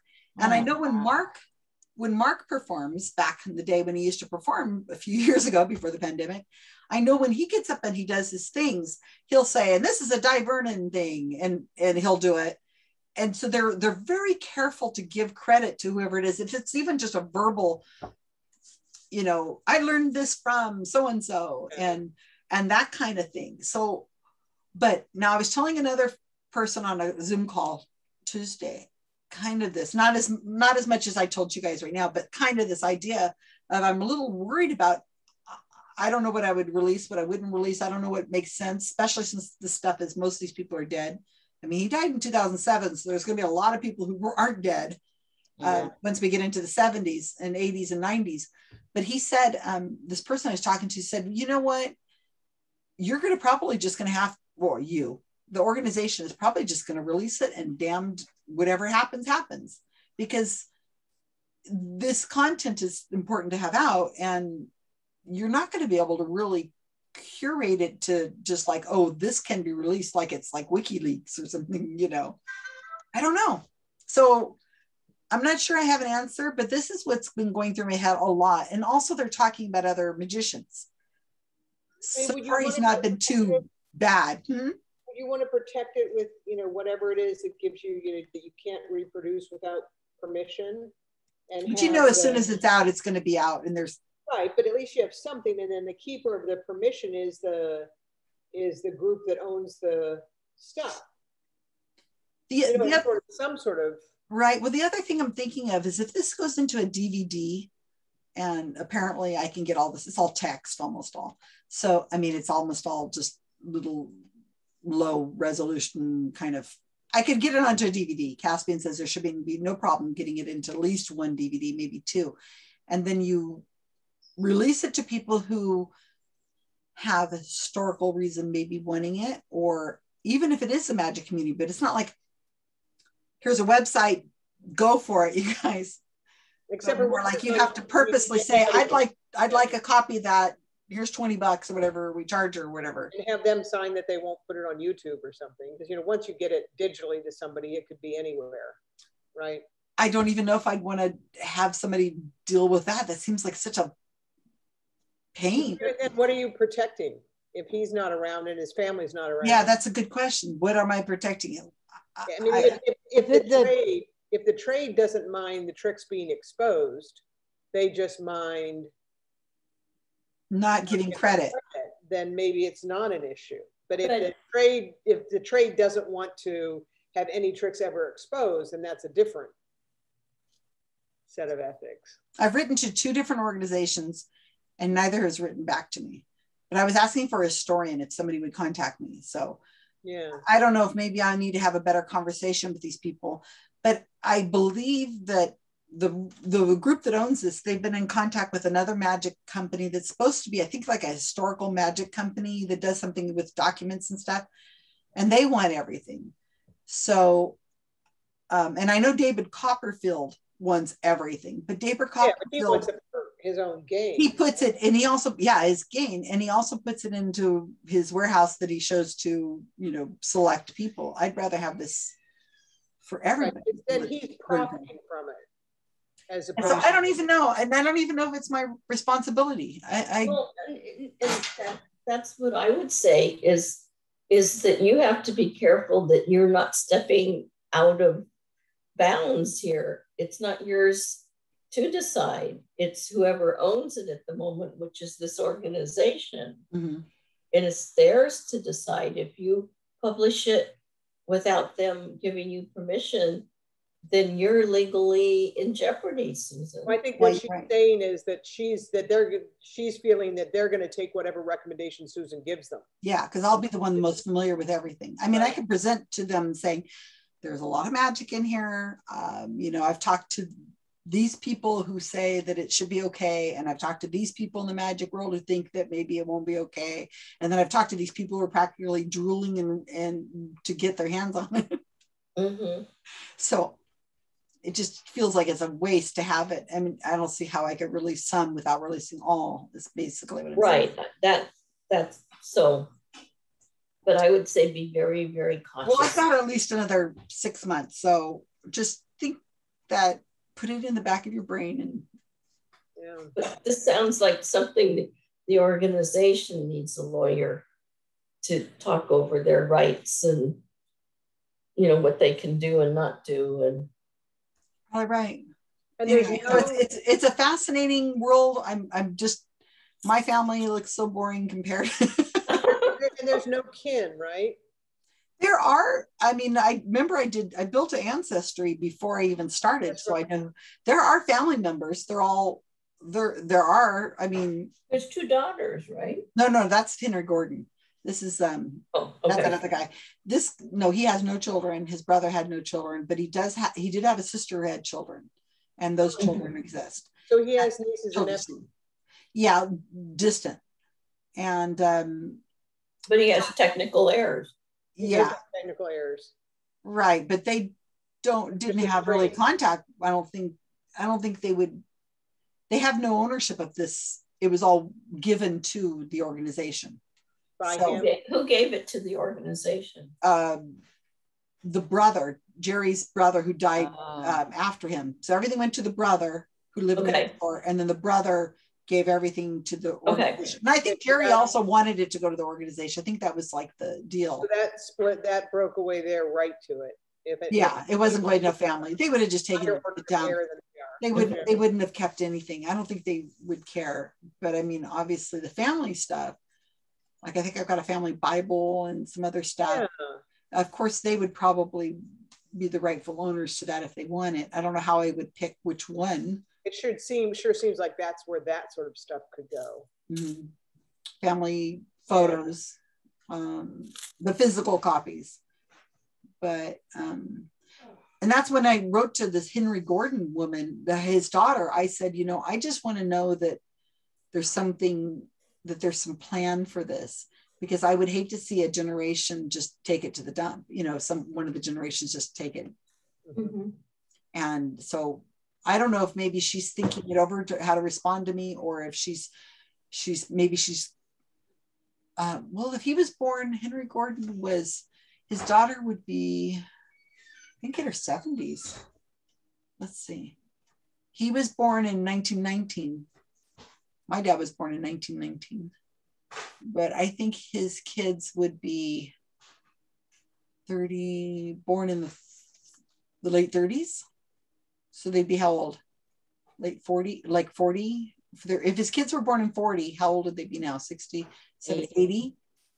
Yeah, approaching 80. So maybe she's trying to talk to other family members. Yeah, that was, knowing my mom who's 84, she'd have to mull this around. And if there was a family member, you know, her kids, well, what do you think? Well, I don't know. Did you ask Aunt Sue what she thought? You know, I mean, it all kind That of does make sense. little time. If somebody asked me that now, I've got all this stuff that my uncle gave me, right? He just picked me, or two of us to pick, and he picked me. And best I can tell, neither of my daughters really have an interest. And then I've got 3 nephews. So who the hell gets it? If none of them are interested, and maybe they'll develop an interest later in life. But until then, it seems like somebody ought to at least take the shit in case somebody wants it, maybe one of their kids or something, you know. But I'd be mulling. Well, that's the beauty of scanning it so that it is a digital copy of it, so that if it is destroyed, at least something of it would be left. And same with like with Tamberley's World War I pictures.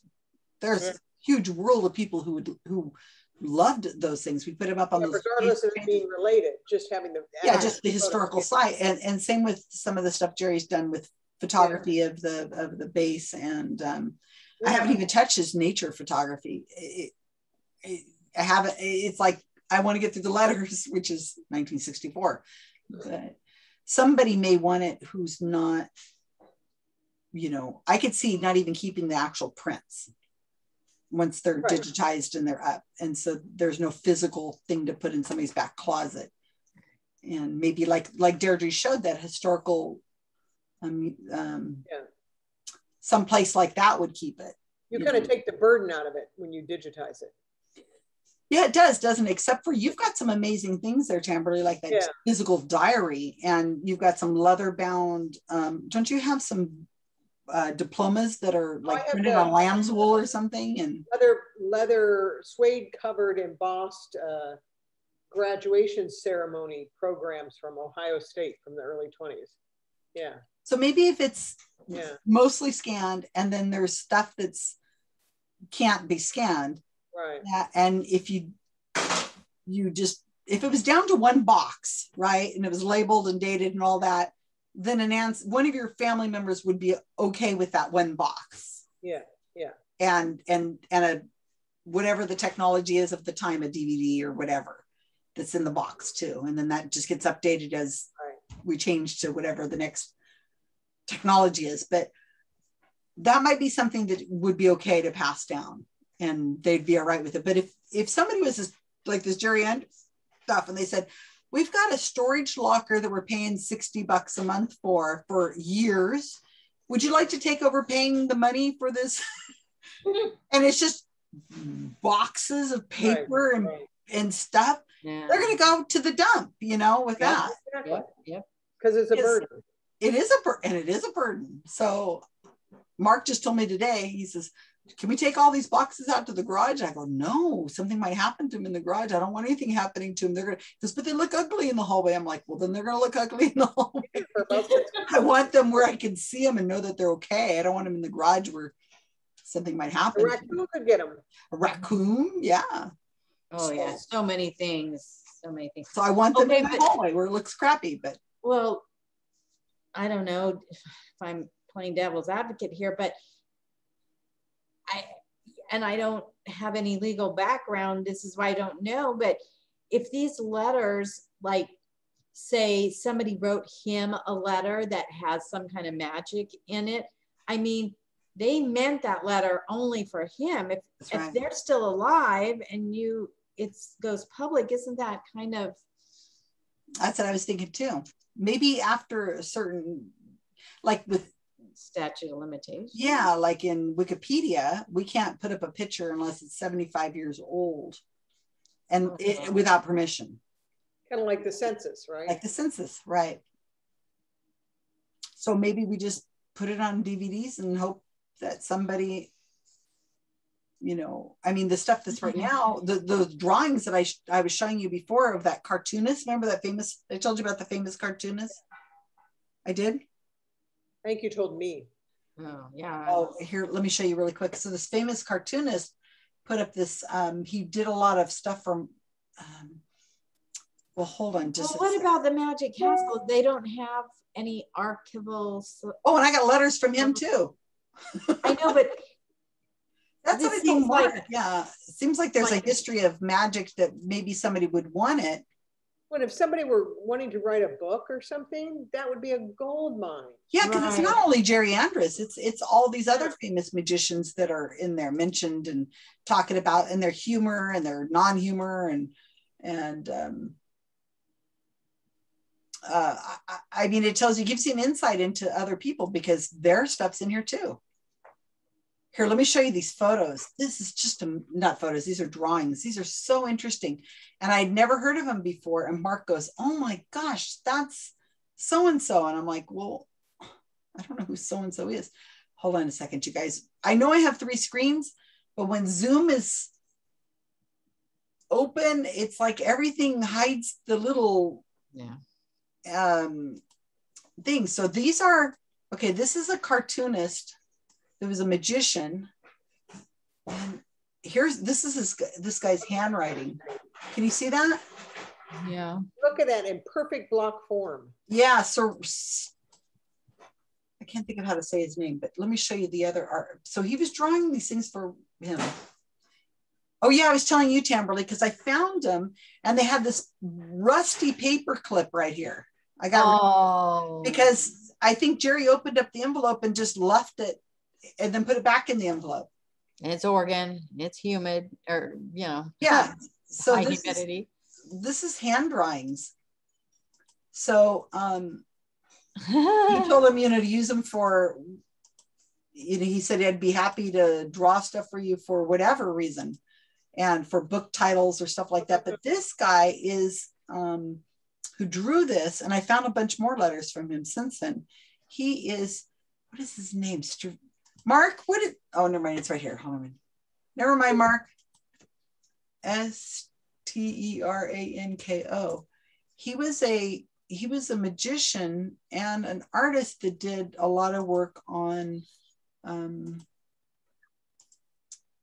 comic books, as you can see from the style. So this is him, Jim. I think I've heard of him. Well, he's still alive. I tried sending him something on oh, that's so little. I tried talking to him on Twitter. He tweets? Yeah. And he's got a Lifetime Achievement Award for his. Did like Captain America and those? Wow. Yeah, no. Well, he's been at the Louvre. Look at his work has been in the Louvre, Sydney Opera House. Well, how old is he though? 80s. So he was a young man when he met Jerry. He was born in 38. Oh. He's 82. Well, then he's old enough to answer you. I mean, he's young enough. Well, he was tweeting. So I just sent a private message and I sent a picture and I said, look, I just found these drawings that were done by this, tagged him, and then I don't know. But my point is that I don't know what I know because these mean nothing to me. When I see it, I'm like, oh, this is really nice. And then somebody else might go, whoa. Mm-hmm.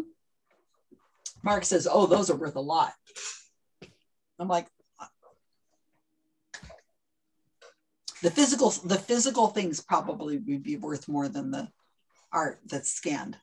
Yeah. Excuse me, I got to take another drop. Okay. Be back.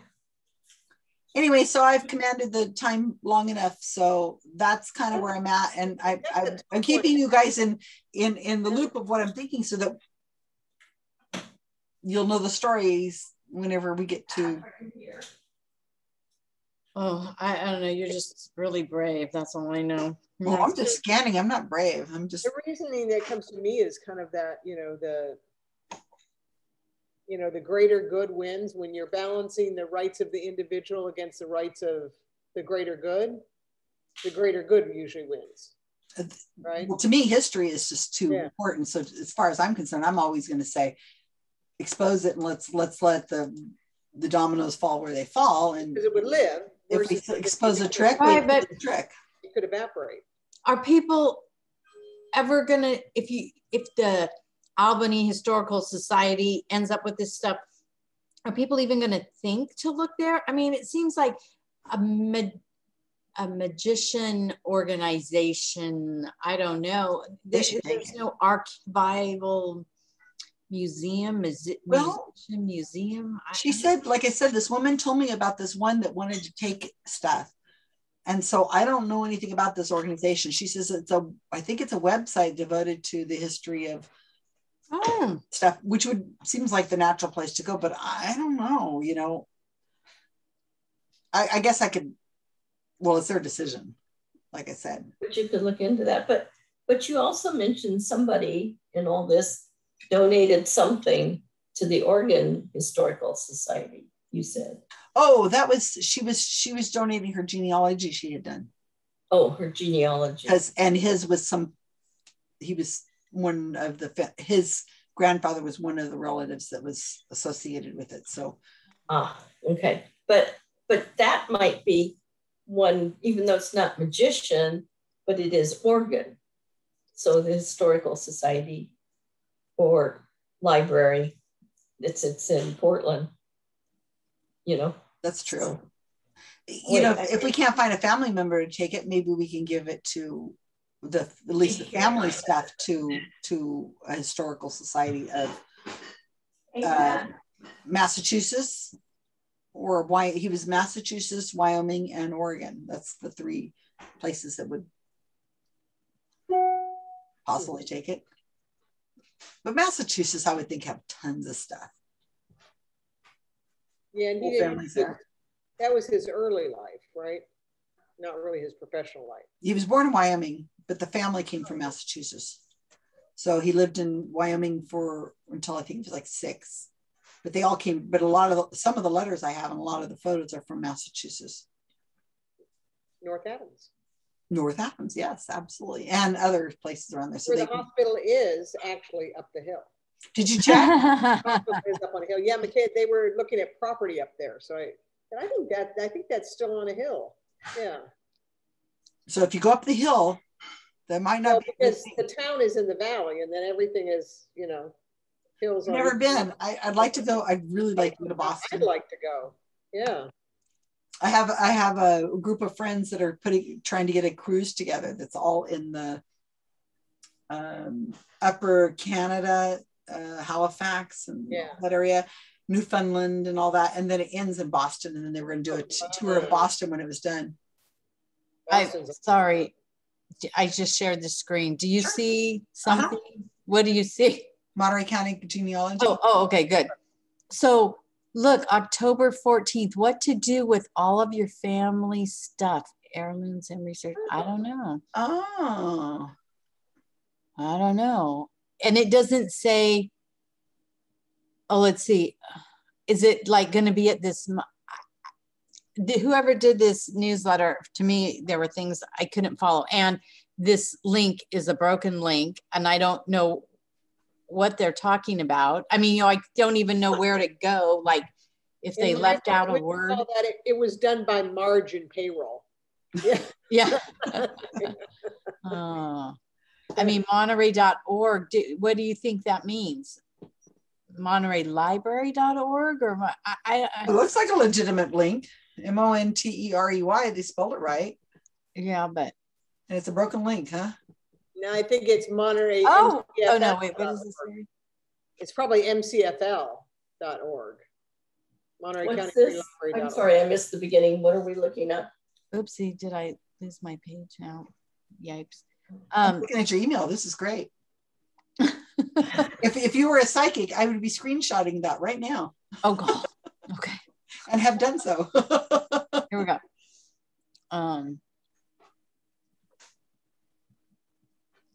So this is the Monterey County Genealogy. Yeah. Right. Is everybody a member of this that's on here? I am. Okay. Did you get this newsletter? No, I didn't. Maybe it ended up in I don't know. I'm having trouble keeping up with my email because I can't see it very well. Oh, okay. So anyway, it says on October 14th, 2021. Yeah. What to do with all your family stuff, heirlooms and research. Oh. I think we all kind of feel that yeah. stress. but I don't know where it's at because the link above it is broken. It says monterey.org/library/events. But Oh, it's probably the Monterey County, or I mean the Monterey Public Library. Possibly they're waiting to see what happens with COVID, if it's going to be live or if it's going to be Zoom. That's what they should have written. Right. Well, location to be decided later or something.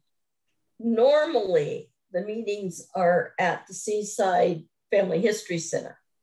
Noche Buena Street. Yeah, off in one of the rooms there. And then they were doing Zoom for all this time. But I didn't know whether they were still doing Zoom or not. Yeah, maybe they didn't write it because they assume everybody knows that they're just going to do the same thing they've been doing the last year and a half. Yeah, I don't know. And maybe longer. Hey, I got my magic wand here. I'm dubbing Deirdre to keep an eye on that. Okay, I'm writing it on my calendar. So what's the night? Let us know. October 14th. October 14th. I thought October 7th. It's a Thursday. Doesn't it say October 7th? 14th. Oh, no, go to the right. Oh, okay. Up above. So that's not the family history or it's not a Moko Jinso thing. It's a thing being presented by the Monterey Library. You mean the Family Search Library or the county library? Yeah, the city library. Oh, city library. Except for that link doesn't. Oh. Yeah, but that's probably, it's just all things. Oh, well, then I'll just go to the city link and check out. That's weird that the city is using a .org, but. That's true. So they use EDU or whatever. So does Monterey County Free Library when the rest of the county is city of or CA dot. Is that what you mean? Yeah, I'm not. Maybe they left it off. But I think that it's the city of Monterey Library rather than I will look at the county. Well, because Monterey.org is the city of Monterey's website. Okay. So that takes me to their library, it's just the events. Yeah. Are you looking at it right now? I'm going in directly, not with a link. And on the events, everything is about Car Week. Do I care? No. Well, it brings in a lot of income. Well, yeah. Yeah. Everything is. Anyway, you guys, I need to get going. I have got to eat and get to another Zoom call. Okay. Believe it or not. So we managed to fill 2 hours. It's pretty damn good. We did. Okay, and I do have a topic in mind for the weekend, the week after Michaela. So we're okay for a couple of weeks. Okay. And then just keep your eyes open. I think it's interesting to hear. And I feel a lot better telling you guys. I really do. Even if you don't have an answer, I feel like at least I'm explaining it. And then as I explain it, it kind of makes more sense to me. Sure, absolutely. No, I mean, we'll testify at your trial. Right. Will you bring me some bread and butter in prison? Yeah. I do. I feel like I'm formatting in my mind and I'm saying, we're mulling. That's what we did today, was mulled. Yeah. The important thing is it's not your decision. You're right. And I think we should all watch Mr. Ed. Mary, make sure you watch Mr. Ed. Mary's going, you guys are nuts. The theme song, that's pretty bad when that's what my brain power is used to reserving the theme song. The talking Mr. Ed. I wrote it down. I'm going to look for it. I'm going to have something to eat and I'm going to watch at least one episode. I'm going to look for the Paris seamstress. So the things we learn. Deirdre better get on her Mr. Ed too, because it's going to be quiz. It'll be a test. I mean, I didn't know anything about it, but boy, the guy was like, "Oh, we can't write about that kind of stuff," and he gives this long list of stuff he can't do and stuff, and you have to consider this and consider. I'm like, really? It's just a horse fucking. I think they said we've done the gimmick of this too long, and we can't have him go out of town because the money that would be used. I don't know. It's just this long thing about why Jerry should stop writing bits for the show because he doesn't. Probably a nice way of saying mind your own business. And Yeah, mind your own business. I got other things. Let's talk magic. And Susan, there's a whole thing about the copyright issue too. Anything written before about 1920 or anything after about, I think it's 1925, it keeps going, 1 year closer every year, is copyright. Even if it's not, says copyright, it's copyright.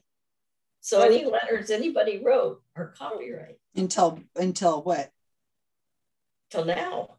Oh, so they would not be, the copyright wouldn't be released? So if any letter written prior to 1925 is free to be copied, and you're okay. But after 25, it might be 26 at this point, is copyright. It's copyright. It's already copywritten, just inferred copywritten. So it doesn't have to be a registered copyright. Pardon me?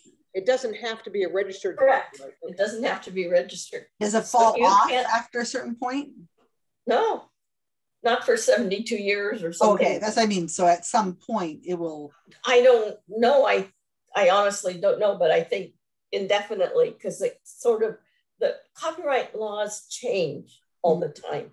So it could have been to this point and then it got adjusted. So it's this point. But that's, I just remembered all that. I have something here somewhere. I think, I mean, I remember the first of every year, some books will become uncopyrighted. And I remember Agatha Christie's all just went, they're all right. So that's that thing about. So on the first, it was like the first of the year, a bunch of books would mature. That year's 72 years. So there is a certain year that after a certain year, then it's. So. Yes, but anything written after that year, 1925, is still copyrighted. Right. Anything written in the last 72 years is copyrighted. Right, but every year it changes. They open another year. Right. Yeah. Right. Because so eventually, it's not about a year. It's not about a year. It's about it being 72 years old. Yeah, but it's 1921 and 25 is. Huh.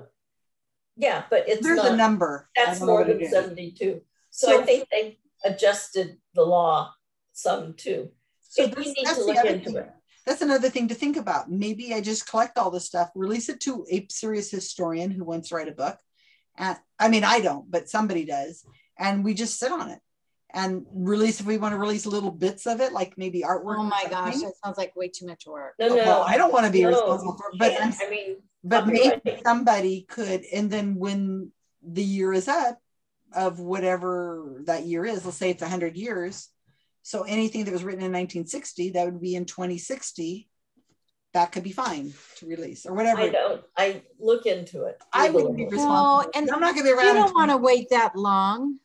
Well, I mean, if you wanted to release it in bulk, but if you wanted to release bits and pieces of it, and if you're writing a book, you can have access to all this for information, and then you're not producing the letter or the magic trick. You would say,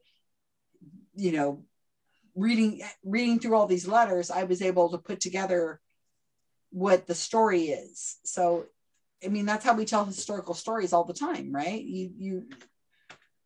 If we're telling the story of Japanese people who were interned, that hasn't been 100 years or even 75.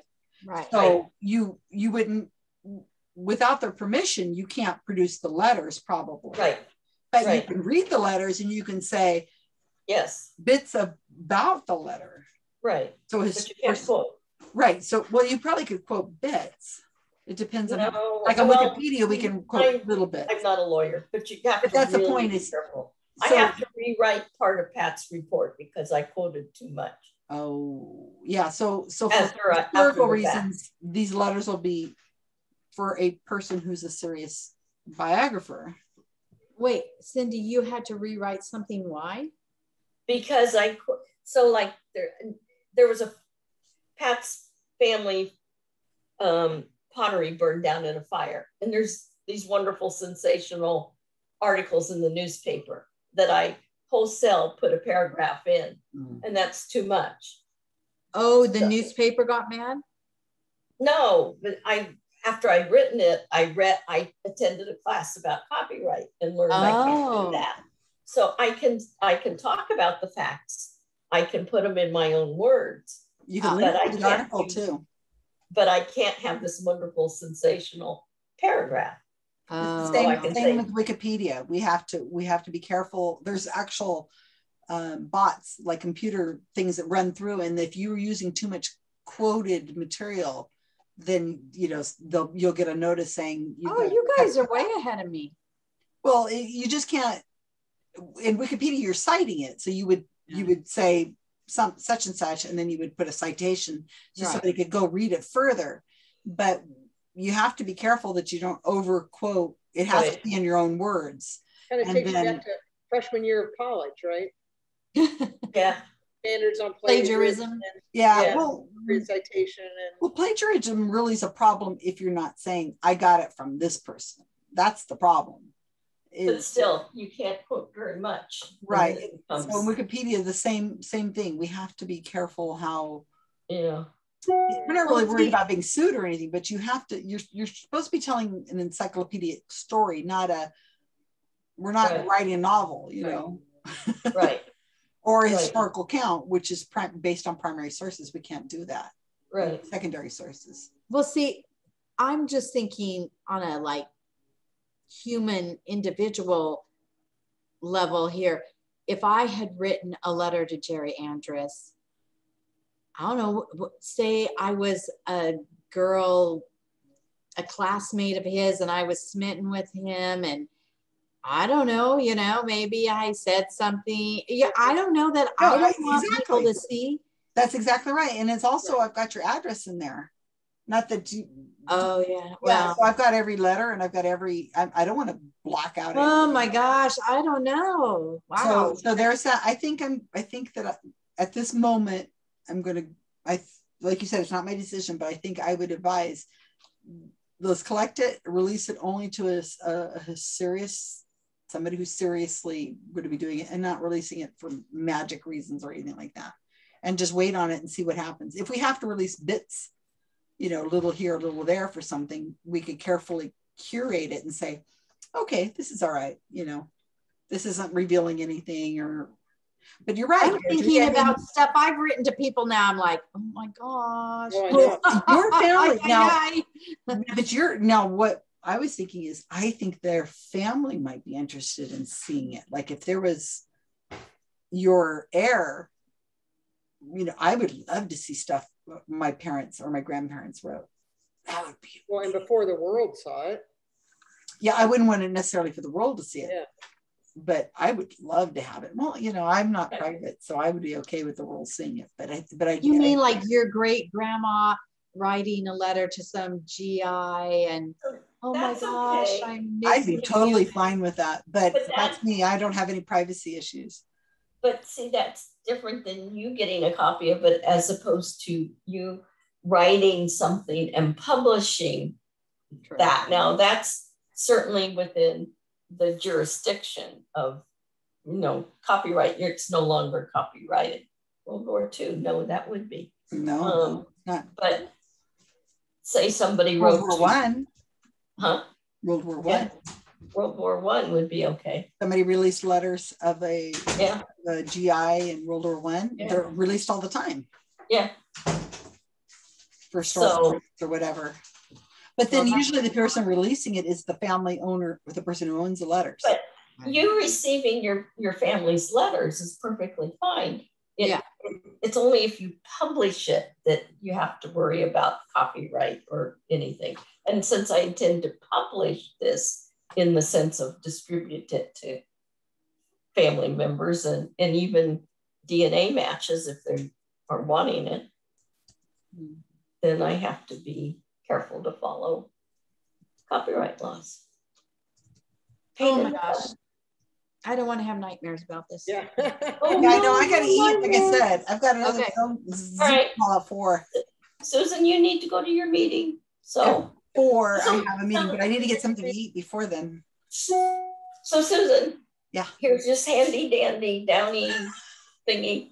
Okay, I'll come over. Okay, I'll put it on the porch. Okay, let me. Well, okay, Just put it on the porch because I'm gonna go put something in the oven and then I'll come over and I'll pick it up off your porch. Okay. All right. I'm recording All this, right. guys. Bye, Mary. Bye. Okay. Bye, Mary. Yeah, Mary. Tamberly next week with your daughter. Okay, yeah, we're dying to hear what. Yeah, Tamberly. Send everything over to Michaela if you haven't already. Yeah. Okay. Yeah. Anything for Michaela, send to Tamberly. Okay. Okay. Bye. Bye. Yeah.